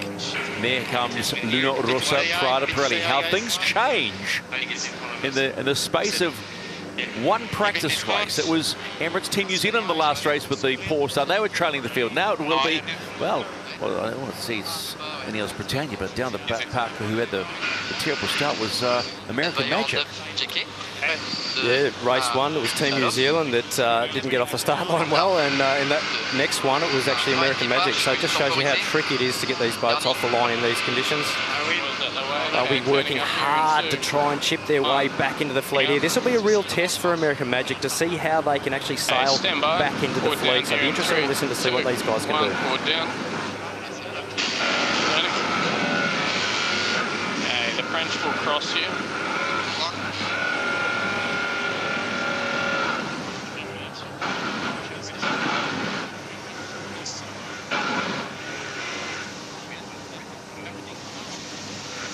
So Ineos Britannia, the leader in the last race, seems to have feels like the handbrake's on, surely. Yeah, unfortunately a big touchdown there. It's a tight course also, Glenn, isn't it? The boundaries, quite light winds, pretty marginal. It is, easy and to make a mistake. It certainly is, and one touchdown is just so costly in these conditions. So unfortunately for Ineos Britannia, we're dealing with very small margins here, aren't we? 0 to 0 in the blink of an eye. Feels like for air, we should probably clear out quite soon. Okay, stand by. So they're well over halfway. Take a look at what's going on, the average speed that they're running at the moment. Emirates Team New Zealand just under 26 knots. Alingi Red Bull Racing just under 26 as well. And I think the quicker AC40 at the moment. Beautiful. You can see those top three boats actually extending away from the boats behind, just sailing their boats that little bit better. Alingi Red Bull Racing have been here for a month. They set up a whole new base, actually just near where we're all living, just across the road. And I brought in quite a lot of people to help them. I spoke to one of them who said actually they've got a lot faster. So, and especially this is very typical conditions. I expect that they're a little bit better than we're used to seeing. Well, it's all about playing for the main game. It's all about building for the main game. And if you've got the resource to do it, you have to do it because there's only one team. I know it's a cliche, but there's only one team that's going to win the 37th America's Cup in Barcelona, Spain. Probably both going left, but I think we're still happy to go right. Let's go mid-gate and we'll apex it. Ray Davies, Stephen here at ACTV, mate. Team looked good in this race. Yeah, go Stephen. Yeah, team's going really well. Really awesome first beat there. Got off the line nice and clean and sailing some really nice modes upwind and just extending at the moment. Were they a bit cranky after dropping into the water at the start of race one? Yeah, they weren't happy with that sort of unforced error there, but bounced back really well. And yeah, it's just great to be doing some racing and seeing how tough it is out here. A lot of boats falling off foils, and it's just all about making the least number of mistakes. Yeah, Ray, Glenn Ashby here. Mate, just seeing Dalton's face there behind you. No pressure on the boys to get a couple of good ones on the board, surely. Yeah, no pressure. It's never a must-win regatta. So Glenn is just saying no pressure after that first race, right? Do you want to have a chat, Glennie? I think I'll leave you with it, mate. Oh, hang on, I might be stitched up here. Oh, g'day, Dots. There would have been no fever at all after that first start. Mate, it's hard to have fever when you're a kilometre behind. Yeah, no, we know the movie. We've seen it before, but fantastic conditions out here at the moment, and I'm glad that everyone's been able to get out on the water and get some great racing. It certainly makes it a lot easier for us to talk about the racing when the boats are all foiling around and not drifting around. So fantastic racing out here at the moment. Well done for putting it on here, mate. Yeah, no, thanks. So we're seeing 9.5 on the boat at the moment up the course. And so, yeah, I mean, it's perfect, and it sort of builds, you know, a little bit more tomorrow and then a lot more on Friday and Saturday. So, you know, I think the wind's going to be great for the regatta. Yeah, Grant, Stephen here. When you looked at this venue, did you know how good it was going to be? Because everybody's been welcomed so beautifully. There's nothing has been spared, and it really is a delightful course to watch. Yeah, well, no, certainly we did a wind study when we looked at it initially for the, you know, bringing the main event, America's Cup here. So we knew the conditions were like this, and in fact, it's probably at the lighter end of what you normally get here today, and we'll start to see tomorrow it pick up a little bit, and then more Friday, Saturday. So it is really unknown in the sailing conditions to most yachtsmen. They just have no idea how good it is here, and this is showcasing that to the world of just what an amazing venue this is for sailing. I've got one final question for you. How satisfied were you and the team knowing this AC40 was awarded Boat of the Year? Yeah, no, I think for the designers and the team, it's great. You know, I mean, it's a new class. We hope that it will develop. I think there's 12 sold now, and that, you know, come the end of this America's Cup, it'll move on into the next America's Cup, but also grow with private owners and become a replacement class for, you know, everyone wants to go foiling now, and it's a lot cheaper to sail and maintain than, say, a TP52. So we hope that it grows into a successful class, not just within the America's Cup. All right, mate. Have a great day. We'll leave you alone. Yeah. Thanks, mate. Here's Grant Dalton, the man, the boss of America's Cup 37, as the Emirates Team New Zealand, the defender, have already rounded the bottom mark and heading away. And they look to be in control too, don't they? Look, they're sailing the boat nicely at the moment. As we see, only one manoeuvre can make the difference between getting the chocolates or not getting the chocolates, I'll say. But as we're watching Alinghi Red Bull Racing coming down here, these young boys are sailing this boat really, really nicely. You can see the work that they've put in, not just themselves, but as a team, you know, picking the eyes out of what's important to do around the track in these boats. They're sailing the boat well. I can definitely see some improvements of what we saw in Villanova. They'll be happy. Alinghi Red Bull Racing, second across the bottom mark. That will be followed out of the opposite attack by Luna Rossa Prada Pirelli.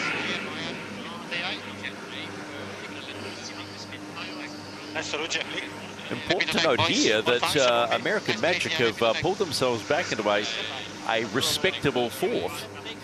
Yeah, look, as I mentioned earlier, I said it would be interesting to see how these guys dug their way back through the fleet. And that's a real showcase of a solid team that's actually able to chip their way back through and not actually stay at the back. So they're a strong team, and it's how you deal with adversity that ultimately, you know, makes you get great results in the end. So really, really sailing the boat nicely, and very interesting as they sail the boat upwind here. We'll see what they can do. They're good at moulding, aren't they? It's like they have quite a lot in their armoury. Whatever the conditions, whatever position they can get in, they seem to be able to, you know, to cope with it and adjust everything. Yeah, they're sailing the boat nicely. There's no question about that. Well, I suppose it's also, you see the quality of the sailors in these boats and their ability to react, and how quickly they react, and not allow the situation to get the better of them. And that's where the elite sit above the rest. Dealing with pressure, you know, is a massive one, and dealing with pressure in the good, the bad, and the ugly situations, and being cool, calm, and collected, and actually delivering that methodically is very important. And that's exactly what these guys are doing. They're sailing really nicely and keeping chilled, keeping cool, and sailing the boat well. Okay, let's stand by. All done in 2. So the fleet running along the foreshore here in Jeddah, the waterfront known as their Corniche. There's a huge race village that has been built. There's an opening ceremony not too far. We can see just behind that wonderful shot is the floating mosque. There's a real, well, it is a real touristy point. One of the big things happening here in Jeddah is that they are really going to push tourism in the future.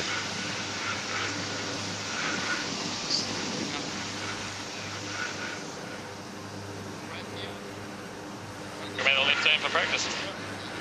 I think do whatever's fastest. By the way, it's right phase. Yeah, looking on board here with Nathan Outridge and Blair Toog. I will. sailing the boat up here beautifully. You can see some of the buttons being pressed there. They're the right height targets that the boys will be playing with on the way up there. Setting up for a manoeuvre now. We'll just watch them through the manoeuvre here.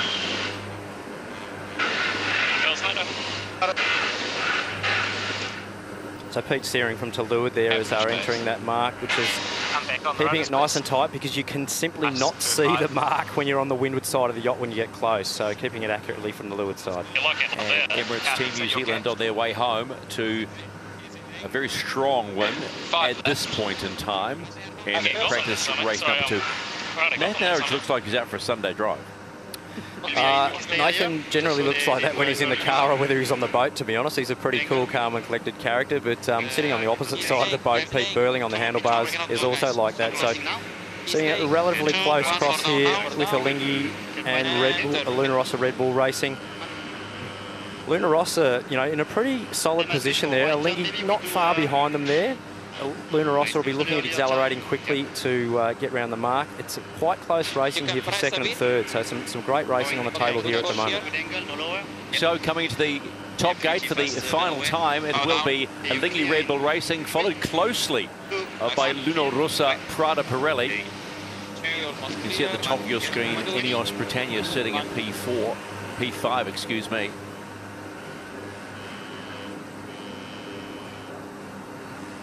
Then you can see the Americans who have come back nicely after splashing down well before the start here in race number 2. And they will head over to that left-hand mark as you see on the screen.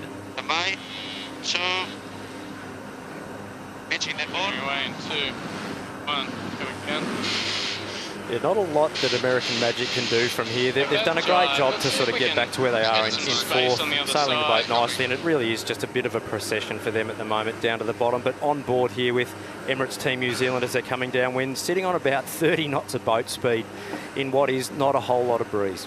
Look at the lead.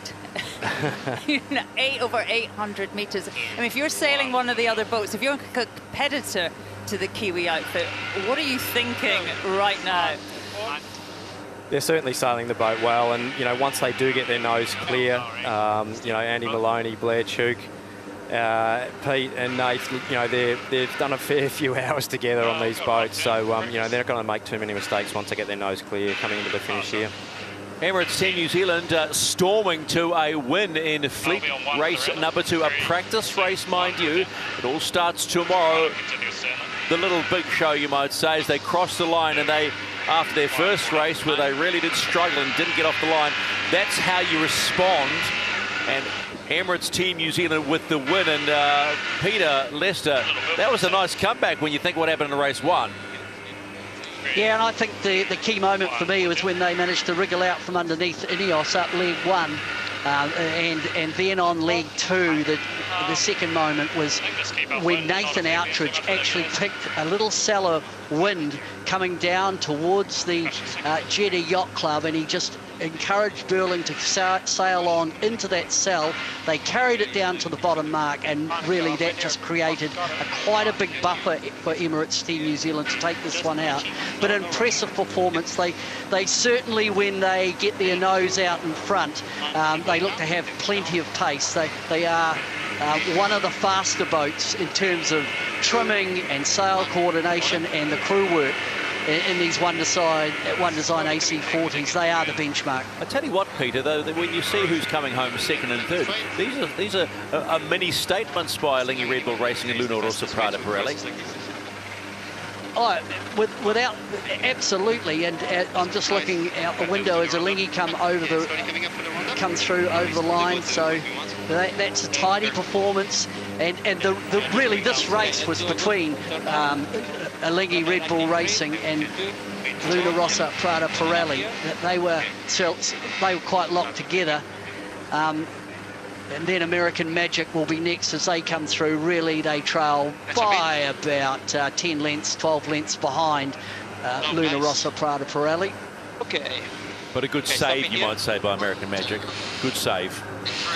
Yeah, I think they'll be encouraged, don't you? I mean, they managed to keep the distance tight. They've got pace, they've got modes. You know, they've got a lot going on. they'll be a little bit disappointed. Just to pick up, Stephen, I look up the course and you'll notice that Orient Express Racing are not racing anymore. I don't quite know what's gone on. They're rafted up alongside their support boat up towards the top mark, so that's why they are not in the picture at the moment. Thanks, Peter. Appreciate that. As we see, Ineos Britannia, winner, unofficial winner in race number 1, practice racing, so it doesn't really matter, but they had a penalty on them across the line. But they do come across the line and finish this one in 5th position, Ineos Britannia. So let's head on to the winning boat in this second fleet race that practiced great. That, of course, is Emirates Team New Zealand. And Peter Burling, you'd be happy after the less than happy start in race 1. Yeah, we made a bit of a mistake in that start in race 1, but I guess that's what practice days are for. Find a close loop now. And yeah, just excited to be out racing. Really nice breeze. Nathan, I think you're listening in, Nathan. You look pretty relaxed out there that race, mate. That one was a little bit easier than the one before. We kind of messed up that start. You got me here? Yeah, that one was a bit easier, better start.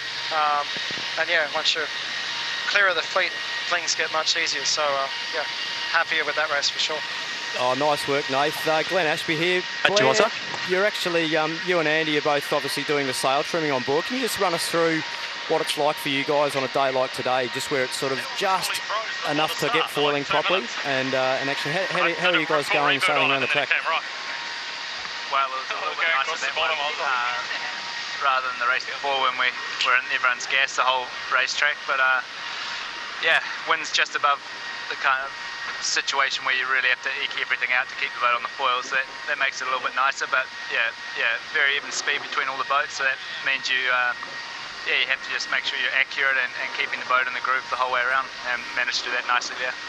All right, thanks, Dad. Appreciate that. I'll let you get ready for fleet race number 3. So Emirates Team New Zealand getting the win in fleet race number 2, as we just remind you how it all unfolded. And that's not a bad lead, not a bad win. 1 minute and 24 seconds, Shirley, but you talked about it. And when you look at the numbers tell the story in this one. Luna Rossa Prada Pirelli taking the 3rd position on the podium, we shall say. American Magic, followed by Ineos Britannia and Orient Express Racing, who we are unsure as why they stopped racing, but they didn't complete the course. So let's take a look at the start of fleet race number 2. Yeah, the French getting, off the line reasonably well. Luna Rossa looking really good at pulling the trigger just a fraction early and getting an OCS penalty, which was a little disappointing for them. Coming into gate 1, Emirates Team New Zealand just edging out in front of Alindy Red Bull Racing, and the rest of the fleet coming in hot on their heels. Oh, French were doing so well, and what an unforced error here. I mean, perhaps gear damage. We've heard they've had to pull out. And Emirates Team New Zealand really extending away in the second half of the race there, getting their nose clear and ultimately coming down to the finish line, sailing the boat beautifully and having nearly a 900-metre lead as they cross the finish line. They didn't have to look behind, did they? That was that. So, and they cross the finish line, Emirates Team New Zealand make up for a poor start in race number 1, and they do the job in style, well over a minute ahead of the next one. But what was the key moment? The OCS start. Yeah, look, Luna Rossa, Prada Pirelli only just over the line there, about a metre over the line with the boundary of the boat there. Super disappointing for them. That was going to be a cracking start, but they just pulled the trigger a fraction early, so disappointment for them, but a great effort for where they ended up. They'll take a lot out of that. But again, we talk about margins, and that was the narrowest of margins. So let's summarise race number 2, fleet race number 2, as we look at the Jeddah Yacht Club and Marina, which makes a beautiful picture.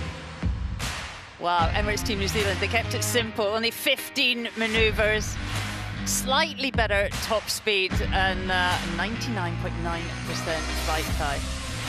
Good work. So that is fleet race number 2. Settled back as we're not too far away from number 3, live on the Red Sea from Jeddah. You know, the America's Cup's always been synonymous with secrecy. Traditionally, teams go to great lengths to keep their boats under wraps, but the AC40 is different. The multi-purpose one-design boat will be also used next year in the Youth and Women's America's Cup campaigns. So look, there's nothing to hide. Here's Emirates Team New Zealand's Nathan Outridge to unlock some of the secrets of these flying monohulls.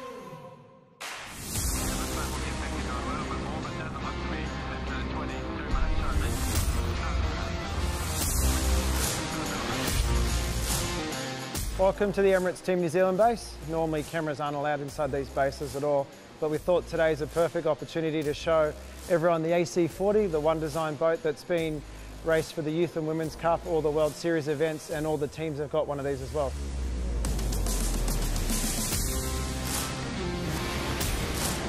So this is the AC40 on the deck. Big traveller here at the back. We've got the whole control system sitting on the deck for the mainsail. The cockpit here, you've got 2 seats. And interestingly on this boat, the drivers or the skippers or the helmsmen or whatever you want to call them sit in the front.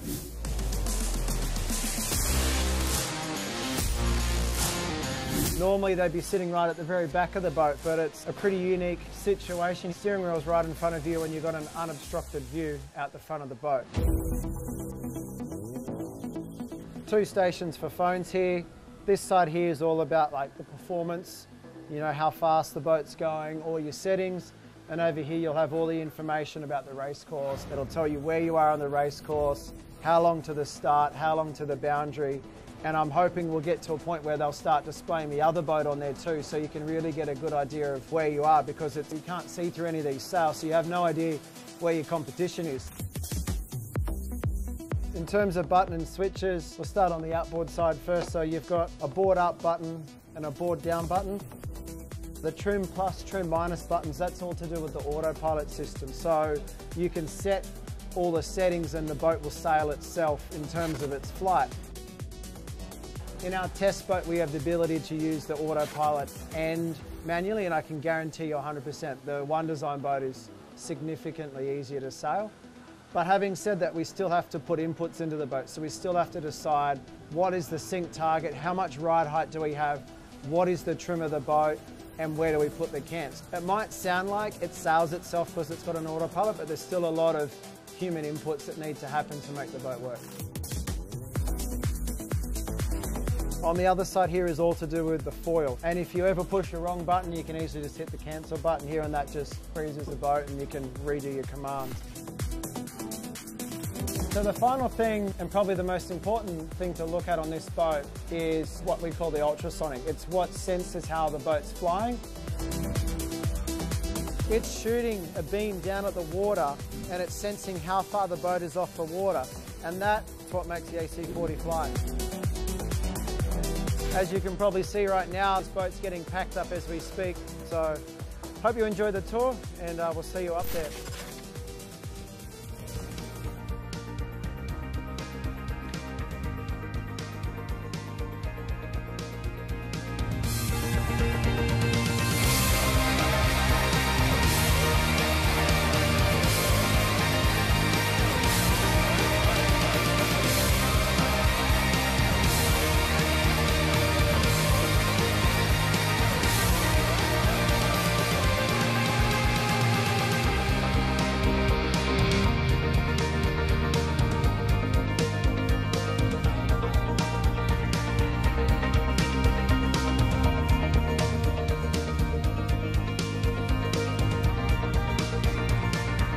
The city of Jeddah in Saudi Arabia. That's not a big go-kart track, that's a Formula One track. And what you're seeing on the water off the coast of Jeddah are smaller Formula One cars in the form of the AC40s here in the second America's Cup Preliminary Regatta. The big Formula One cars will be put on show in September, October next year in Barcelona, Spain. In fact, they'll even be in August for the third America's Cup Preliminary Regatta, when all these teams will showcase their brand spanking new Generation 2 AC75s, and they will be monsters that will go incredibly quickly. But look at this, what a picture it is. Jeddah Yacht Club and Marina. We had the opportunity to meet Tofi, the harbour master, yesterday. Very protective about his babies. And what are his babies? the marine life, the turtles and all the fish in there. Told us a little bit of a story about some fishermen that weren't supposed to be doing that. Gave him a telling off. He said, I will always protect my babies. And I thought it was beautiful, looking after his children, the sea life here in the Red Sea, which is an incredibly warm area. And it really is, the welcome, honestly, has been overwhelming. Some of us were fortunate enough to go to the home of the chairman of the Saudi Sailing Federation last night, Mr. Hassan Al-Kabani, and again we were involved in some culture, and it was really, really fun, and it was quite enlightening. But we'll move on. Look at American Magic, winner of race 1, and they are one of the teams to keep an eye on. I mean, Ben Subinaz, he said it's American Magic and Emirates Team New Zealand, the teams that are probably a dash ahead of everybody else. And Tom Slingsby, talk to me about Tom Slingsby. What makes him so good?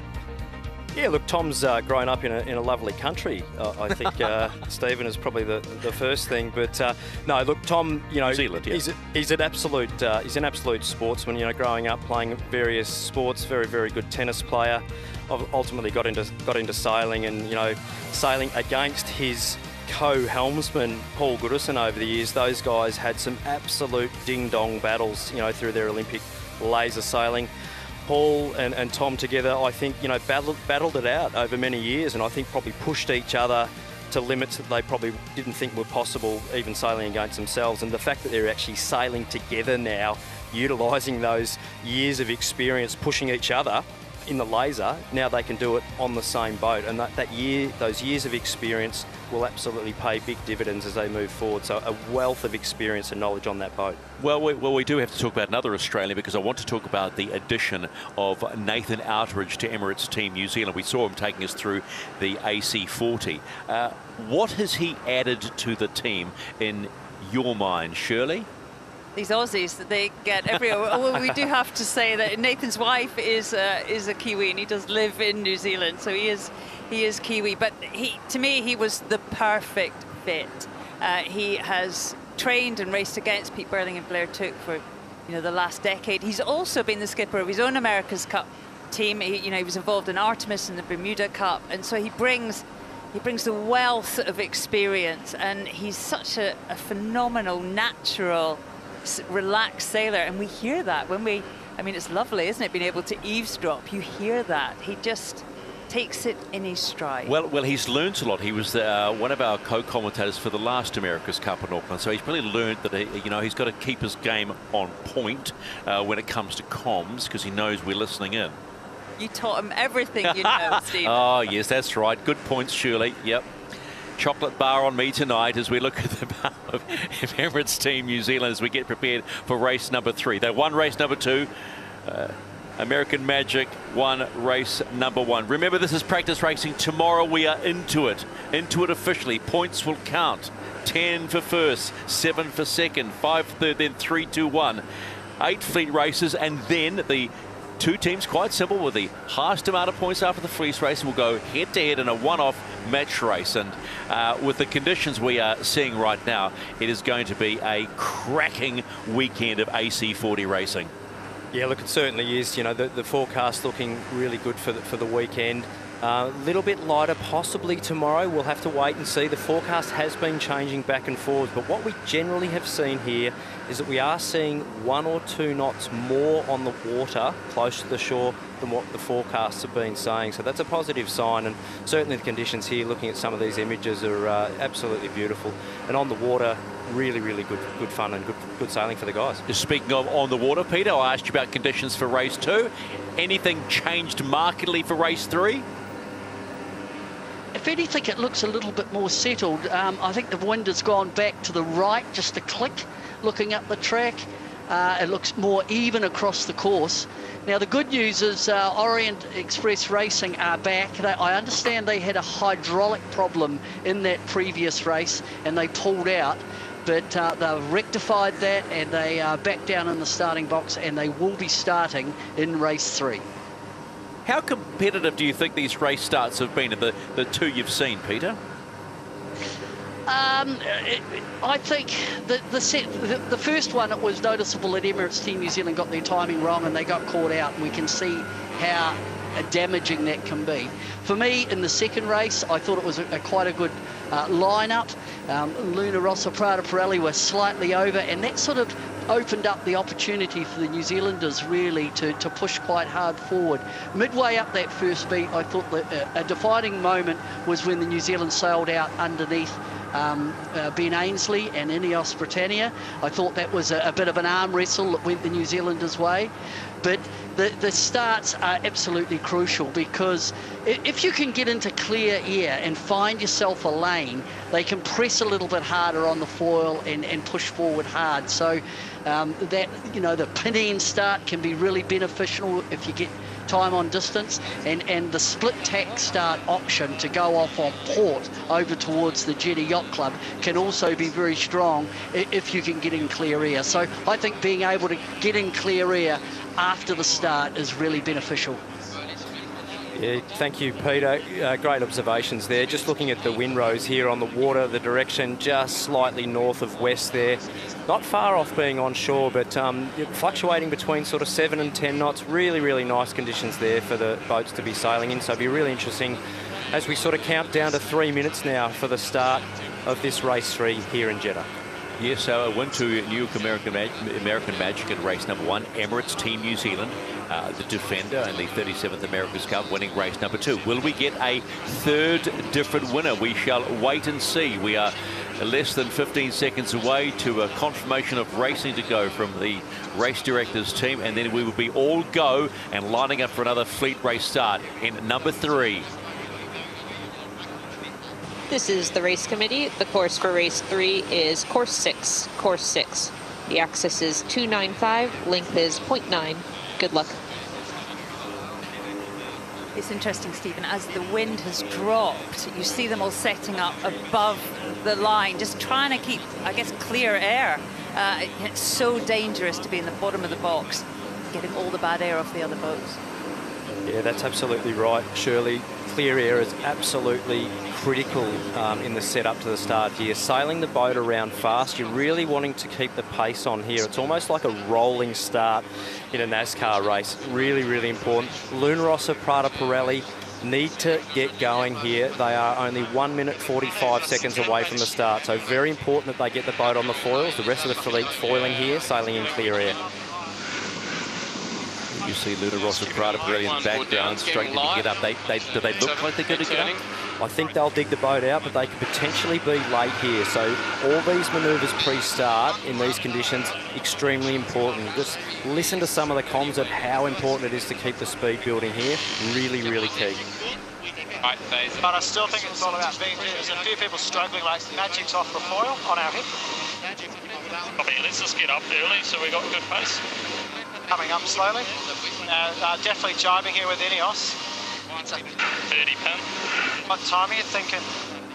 Just jibe now. I think 25 past them, eh? Past them, I think. Area past quite early. That might be off the foil. We're on pin time now. Can't make the pin. Let's go here.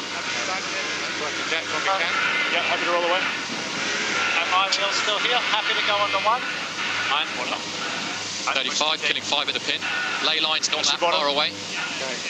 Okay, turning up here. Up hard. Nice. It's killing high here, Gibby. Copy. Okay, got you now, just racing at the pin. Oh, American Magic there in big trouble there on the start line. They're going to be a sitting duck. Coming up to 15 seconds before the start here. Emirates Team New Zealand, the French team, Ineos Britannia, all in really good shape here. Luna Rossa looking at doing a port start here. They're going to have to dip. They're going to have to dip. Ineos, not sure whether they'll pull the trigger behind or have to reach. Port start. We are a go in fleet race number 3 with everything happening on the start line. OCS USA, restart penalty. OCS USA, restart penalty. You're going really well on the guys. Beautiful start from Ben Ainsley's Ineos Britannia. You know, they let it back, they clear air, and they just nailed the time and distance. You could hear Giles Scott doing the countdown the whole time. Very accurate starting.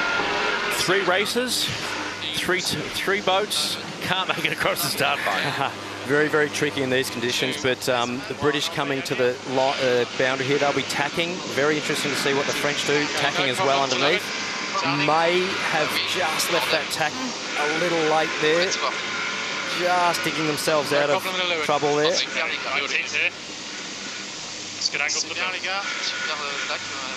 Very even fleet here at the moment. Well, considering that Luna Rossa, Prada, Pirelli were in trouble at the start and were basically in displacement mode, you know, they've got themselves back into this race. Nice numbers. Nice, Kiwi's tack, we're crossing. Good numbers, no need to be slow. Copy. Score 24 bottom for now. Nice. About 10 right. Good pressure ahead. Really, really good comms there on board. Ineos Britannia, Ben Giles and the Aero team doing a great job there, motoring the boat beautifully. Alinghi Red Bull Racing though, sailing the boat well as well. Really, really nice heel control heading out to the right-hand boundary. Okay, let's take this. If you're a young sailor watching this, this is a masterclass. Listening to the comms and the decision-making between the best sailors on the planet, it is absolutely golden. Yep. You almost feel like you're on board the boat sometimes, don't you? It's fantastic audio coming off, something that we haven't had as clear, I don't think, ever before, and so many good conversations going on. It's great to listen to it. Sorry. More breeze.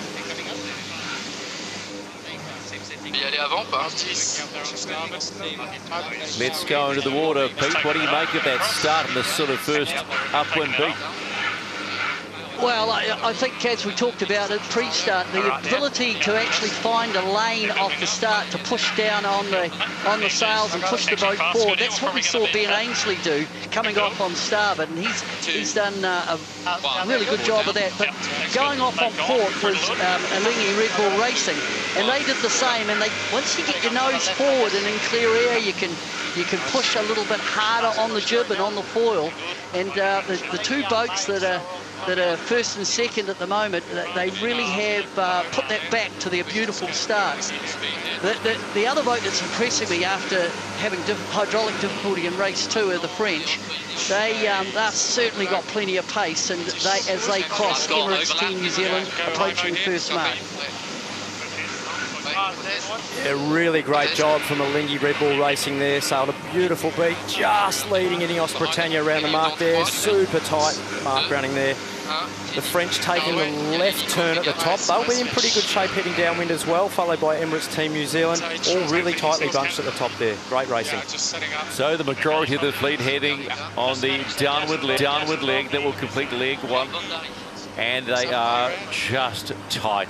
This is what we were hoping for with conditions like this, tight fleet racing. And we are not being disappointed. Disappointed will be American Magic. It's 2 races in a row, didn't get off the start. Yeah, they'll be a little frustrated, the American Magic boys. They've been sailing the boat really nicely and just letting themselves down just a little bit with a couple of their pre-start manoeuvres. Yeah, that'll be a bit of a frustrating day for them, but they'll bounce back from that. They're a solid team. Emirates Team New Zealand sailing the boat nicely again. I think they're the benchmark for sailing the boat smooth downwind. Their heel control from Andy Maloney and Blair Tuke, I think, is exceptional. And they are threading the eye of the needle. It'll be really interesting to see what's happening. This is the umpires. Penalty Switzerland, relative France. Ouch, is what you'd say. Yeah, not 100% sure what happened there. Possibly a boundary penalty there by the Swiss. Not 100% sure. Didn't quite pick up what happened there. We'll have to have a replay on that to find out what happened. One observation I'm making on this downwind is how expensive jibes are. It just seems in this sort of jobbly sea state, you watch the jibe, the boat slows down, but more importantly, there's such a big angle change. And we've got this group over on the right, Ineos and Red Bull and Emirates Team New Zealand on the left. France. We'll just monitor, you know, the loss and gain through the jibe. It's quite marked. Could be as much as 60 or 70 metres that you lose in a jibe.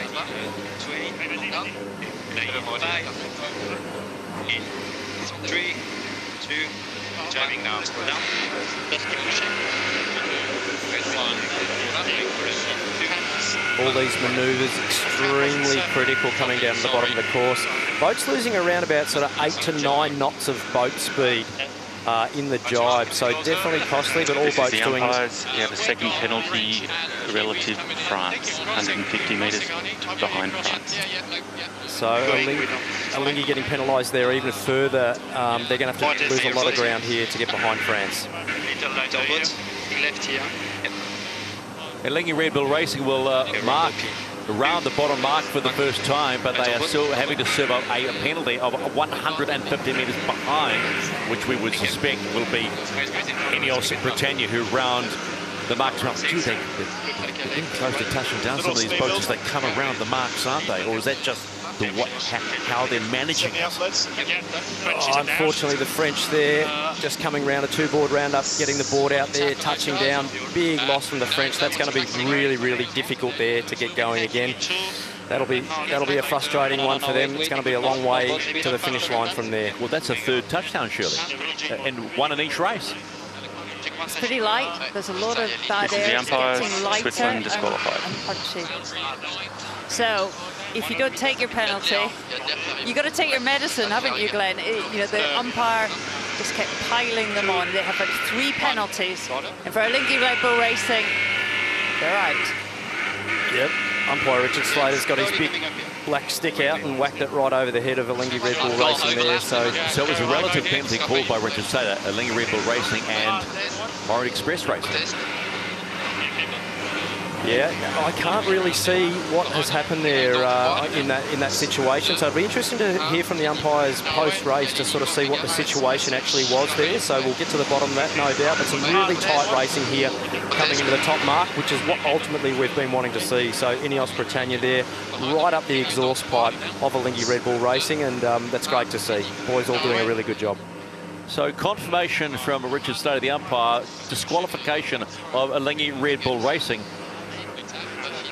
out of fleet race number 3, as we're on leg number 3 of 6. So the current leader now is Ineos Britannia.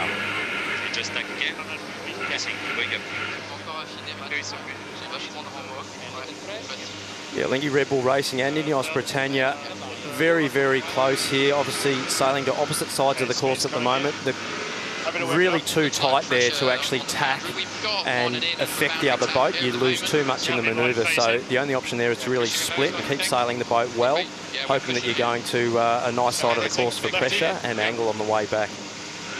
A really close cross coming up here between Luna Rossa Prada Pirelli and Emirates Team New Zealand. Luna Rossa Prada Pirelli having to put the bow down, dip in behind. Oh, really tight tack there with Emirates Team New Zealand. I think they're just clear enough ahead, Emirates Team New Zealand, to stay clear, and Luna Rossa Prada Pirelli having to sail fast to keep their air clear. How impressive has it been? You know, how much the Kiwis have got back into this game, metre by metre. They've chipped away, and they're not afraid to clamp on the tight manoeuvre, and that shows really, really good confidence in your boat handling to be able to throw a manoeuvre in marginal conditions and make it stick. So they're sailing confidently, and that's what you need to do in these sort of races. You've got to sail with confidence. Little faster mode. I call on board drop. Copy. Happy at about 5. Okay, stand by. Happy? They haven't gone.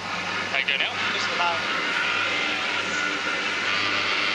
Oh, and a really tight tack there from Ineos Britannia, forcing Alinghi Red Bull Racing there to tack. If Alinghi Red Bull Racing can lay the right turn here, they will make a huge gain versus Ineos Britannia. Shame they're disqualified. Really interesting situation there. That's a really interesting way that actually played out there. So that'll be something that all the teams will be reviewing quite closely after this race in the post-race analysis. Ben Ainsley, no interest in the left-hand mark. They're really loving that right-hand side of the course. Yeah, it was a really interesting decision there to tack where they did. So you know, they really sacrificed quite a bit of ground there. So that was an interesting call. Emirates Team New Zealand rounding the mark. They'll round the mark in second position. Even if you see a Lingy Red Bull racing up ahead, they have been disqualified by umpire Richard Slater, as Shirley quite rightly said, not taking their medicine. We'll talk to potentially Richard after to get a clearer understanding of that penalty, which was their relativity to France, and we think we figured that one out pretty quickly. But it's yeah, Shall we go before them? we're shaking our fingers, hands like they go, But Richard will make it very clear, very precise, as Mr. Slater, as we see Orient Express Racing sitting in position 4 here in fleet race number 3 on the Red Sea in Jeddah. Ah ouais, dans 3, 2, 1, ah ouais. I just wonder whether the big thing is they around the mark head downwind at Orient Express Racing. 3 touchdowns in 3 races, won a race. Yeah, look, it's you know, you only need 1 touchdown to ruin your race, and you know, they've had sort of 3 consecutively, so it is tricky conditions. But I think really at the end of the day, trying to pull off a difficult manoeuvre in marginal conditions puts you under massive pressure. So you have to absolutely execute well if you're going to pull those off, and unfortunately they haven't executed them quite as well as I'm sure they would have liked. You'd prefer those high percentage, low percentage moves. Correct. It's all about playing the percentages, and those high-risk manoeuvres often don't play out as well as you'd like in those conditions. Oh, Saban looks pretty comfortable. Goggles are up. Nice day out on the Red Sea. Cup of tea, anyone? He's in the lead. He can lift the goggles. Yeah, it's a good indication that Ben's comfortable when he can take the goggles off, and as the sun gets a little bit lower and there's a little bit of spray glare on your goggles, sometimes it is nice to have a clean set, and they're certainly enjoying a clean set of goggles at the moment as they come in and jibe here, heading down to the bottom of the course. Rob Wilson, the coach of Ineos Britannia, is watching his team comfortable at the moment with about a 70-metre lead. What do you make of this race, Rob? Yeah, they've kept it pretty clean, which was good. You know, they had a good start, they were fast, and just, you know, kept it pretty simple, keeping clear air. And I think, you know, once you're out in the front, it's definitely a lot easier than when you're in the pack. Rob, they look at a different team to the team we were watching back in Spain a month ago. What's changed? You know, we've had a lot more time in the boat, and the guys are a lot more comfortable with it. You know, there's still a long way to go. There's still more improvement to come for sure. But you know, certainly a bit more comfortable with this boat. Well, they're in the first position right now. Here's hoping for your sake they stay right there. Thanks for your time again, Rob. Yeah, thanks very much. Emirates Team New Zealand rounding and heading up on their upwind leg, sitting in second position. There is not much of a margin now between Emirates Team New Zealand and Ineos Britannia, as Luna Rossa, Prada, Pirelli round the bottom mark as well. Let's go on board Luna Rossa, see how this new Hellman crew were getting to grips with their AC40 ahead of the start of real racing tomorrow. Nice one, guys. Coming up, I have the speed. Driving on the port side. Okay, nice. 19-year-old Marco Grandone. Can you imagine? 19 this is years the race old. committee. We are moving the windward gate, shifting the course axis to 288. We're getting late in the day, Stephen. The wind is shifting around. It's getting puffier. A little tricky.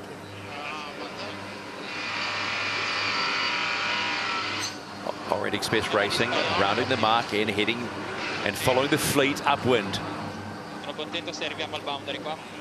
Stephen, Team New Zealand have identified that left-hand shift, and we heard the course access change, and that has brought Team New Zealand right back onto the transom of Ineos Britannia. So this will be interesting to see how this plays out, the upwind leg and then one downwind leg to the finish. But what has impressed me with Ben Ainsley and Ineos Britannia, really, I go back to the start. 2 races today, they've started down towards the pin end, immediately into clear air, and they've hit their straps early in the racing. That's not what we saw in Villanova, and I see that as a big improvement. Just watching the boats come up here to the top, it's really, you know, Lingy Red Bull Racing have actually stretched out a little bit from what we've seen before. They're sailing the boat quite well here and enjoying some clear air up the top as well. You know, they're actually sailing the boat really, really nicely here, and Ineos just slipping back a little bit there. Going to be really interesting. This next cross in about 30 to 40 seconds time, there's Emirates Team New Zealand tack on top of Luna Rossa, Prada Pirelli again for the second time, making the Italians' life difficult. they may be able to just hold there and live, but it will be difficult. But interesting to see how Ineos Britannia come back across the fleet here. They're not on lay, so we'll hope to step up first. A tough position for Luna Rossa Prati Pirelli as they leave our tack right underneath Ineos.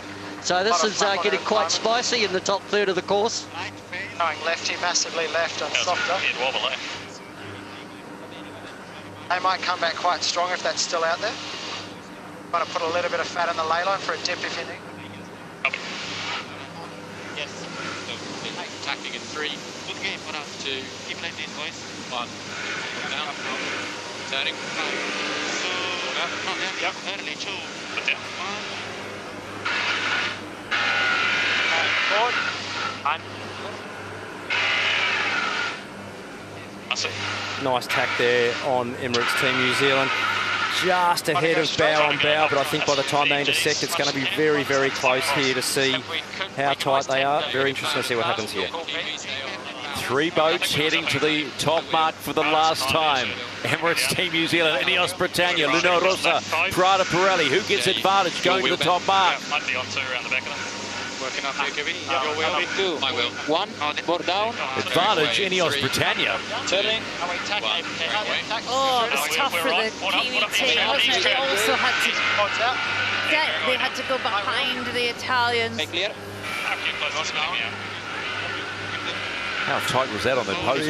Really Luna Rossa Prati Pirelli, the Emirates Team New Zealand. Really, really close racing there. But Alinghi Red Bull Racing sailing a beautiful beat and getting around the top mark and actually extending on their way downwind there. The young team of Alinghi doing a great job on board there to just keep their nose clear and pull off some nice manoeuvres. But there is a real battle going on just behind them with 3 boats. So going to be very interesting this downwind. Just a reminder, we are only racing with 5 boats officially in this fleet race, with Alinghi Red Bull Racing having been disqualified for not getting behind and being double tapped, you might say, by Richard Slater to 150 metres to get behind, and they ignored it. So he basically pulled the trigger and said, "Thanks, lads." We were 55s on the other. Look at this again. Really, really, really tight manoeuvre there. That's a very difficult manoeuvre to do. A big dip, a big luff, and then straight into a bear away. Very difficult manoeuvre there for Emirates Team New Zealand. Also Luna Rossa there, having to dig their way out. Also quite slow. Both boats working really hard to keep the boats on the foils. Quite dramatic when you see it up close, isn't it? How close it really is. You're sitting on board, and you're gripping. I'm gripping the chair, sort of going with them. Yeah, great battle coming downwind here with Ineos Britannia, Emirates Team New Zealand, and Luna Rossa Prati Pirelli. Luna Rossa Prati Pirelli not far behind here. Not much needs to change, and they'll be right back in the game again with Emirates Team New Zealand and Ineos Britannia. On the final downwind leg in this third and final practice fleet race before we head into competition tomorrow here in Jeddah, Saudi Arabia. And at the moment, the winner of the last race, Emirates Team New Zealand, has a small margin over Ineos Britannia. His next drive's critical. Nice job. Good angle for the build. Speed starting to come. So now it's Ineos Britannia sitting in P1, followed by Emirates Team New Zealand. Have the young boys in their Ferrari of Luna Rossa Prati Pirelli got something? Can they change a gear and run down Emirates Team New Zealand? Yep, they'll be getting a lot bigger in the rear view mirror of Nathan Outridge there, Blair Took sitting on the port side of the yacht. They won't be liking that. Very, very close bow on bow here with Ineos Britannia. Great racing in these conditions. Luna Rossa, Alinghi Red Bull Racing have crossed the line, but that's a 0 for them. Disqualified, as we've said, on a number of occasions. Who gets across the finish line first in fleet race number 3? How tight will it be? Oh, super critical jibes here. Waiting. Last jibe, Ineos Britannia probably have the margin. Do they? Nice work, guys. Yes, Ineos Britannia get the win from Emirates Team New Zealand in fleet race number 3. And finalising that podium will be Luna Rossa Prati Pirelli. Ben Ainsley with a rub of the eyes and go, yeah, okay, that was tight, that was a goodie. Breathe a sigh of relief. What good racing. That is what we've been waiting for, Stephen. That was great. Yeah, I think Ben looked like he was ready for a cup of tea and a lie down after that one. So well done to them, and great racing. Absolutely fantastic to watch. Waiting for New York American Magic to cross the line in 4th position, and then È arrivato in boa, ha dovuto droppare il board. the French. Ok, board drop anche per noi ora. Vai. Let's go on board Ineos Britannia, Ben Ainsley. You look relieved to have got that one out of the way, Ben. Bit of a rub of the eyes and thinking, okay, time for a cuppa, mate. Time for a cup of tea, yeah. It's a tricky day out here. Breeze is up and down a lot. Very difficult for all of the teams. We had a good first race, good last race, had a bit of a wobble in the second race, came off the foil, and you see if you do that in this fleet, you're out the back. There's not really much way back in. So, yeah, feels like we've learned a lot from Villanova and still plenty of games to come. Ben, you look like a different boat. You have got options, way different to what it all looked like back in Spain. You know, how confident are you now after today going into tomorrow? Certainly a little bit more confident than we were in Villanova and understanding the boat and, yeah, just the dynamics of the thing. You know, had very little time and it wasn't really our focus. So, yeah, good effort from the team. But, you know, it's, as you can see, it's racing super tight, so you can't afford to make any mistakes. And just try and keep pushing hard for tomorrow and all the way through to the next 3 days. Looking forward to it. All right, appreciate the time, Ben. Going to have a well-deserved break. Thanks. So Ineos Britannia get the win in fleet race number 3. So 3 different race winners on the final day of practice. It couldn't be better, could it? Look, I think what we've seen today is been absolutely brilliant racing. You know, three different winners, lots of position changes, and I think the conditions here have really showcased how close the racing can be, you know, when you're sailing in nice breeze. So really, really impressive. And the big work on for Orient Express is just, let's not touchdown. Let's just not touchdown. 3 times and once a race is just not good enough. Let's take a look back at the 3rd fleet race and just show you how this one unfolded. 4, 3. Yeah, looking at the boats coming off the start line here, you know, Ineos Britannia, a really solid start there, you know, 27 knots of boat speed coming off the line. Really, that ultimately set them up for a solid race, Shirley. Yeah, they wanted that spot and they owned it. Very, very tight racing coming into the top here. Alingi Red Bull Racing doing a really nice job just getting around the mark there in front, followed by the rest of the fleet. Squeezing around there. Fantastic racing there. Great boat handling and skills and great communications from the leeward side of the yacht to get around the mark cleanly.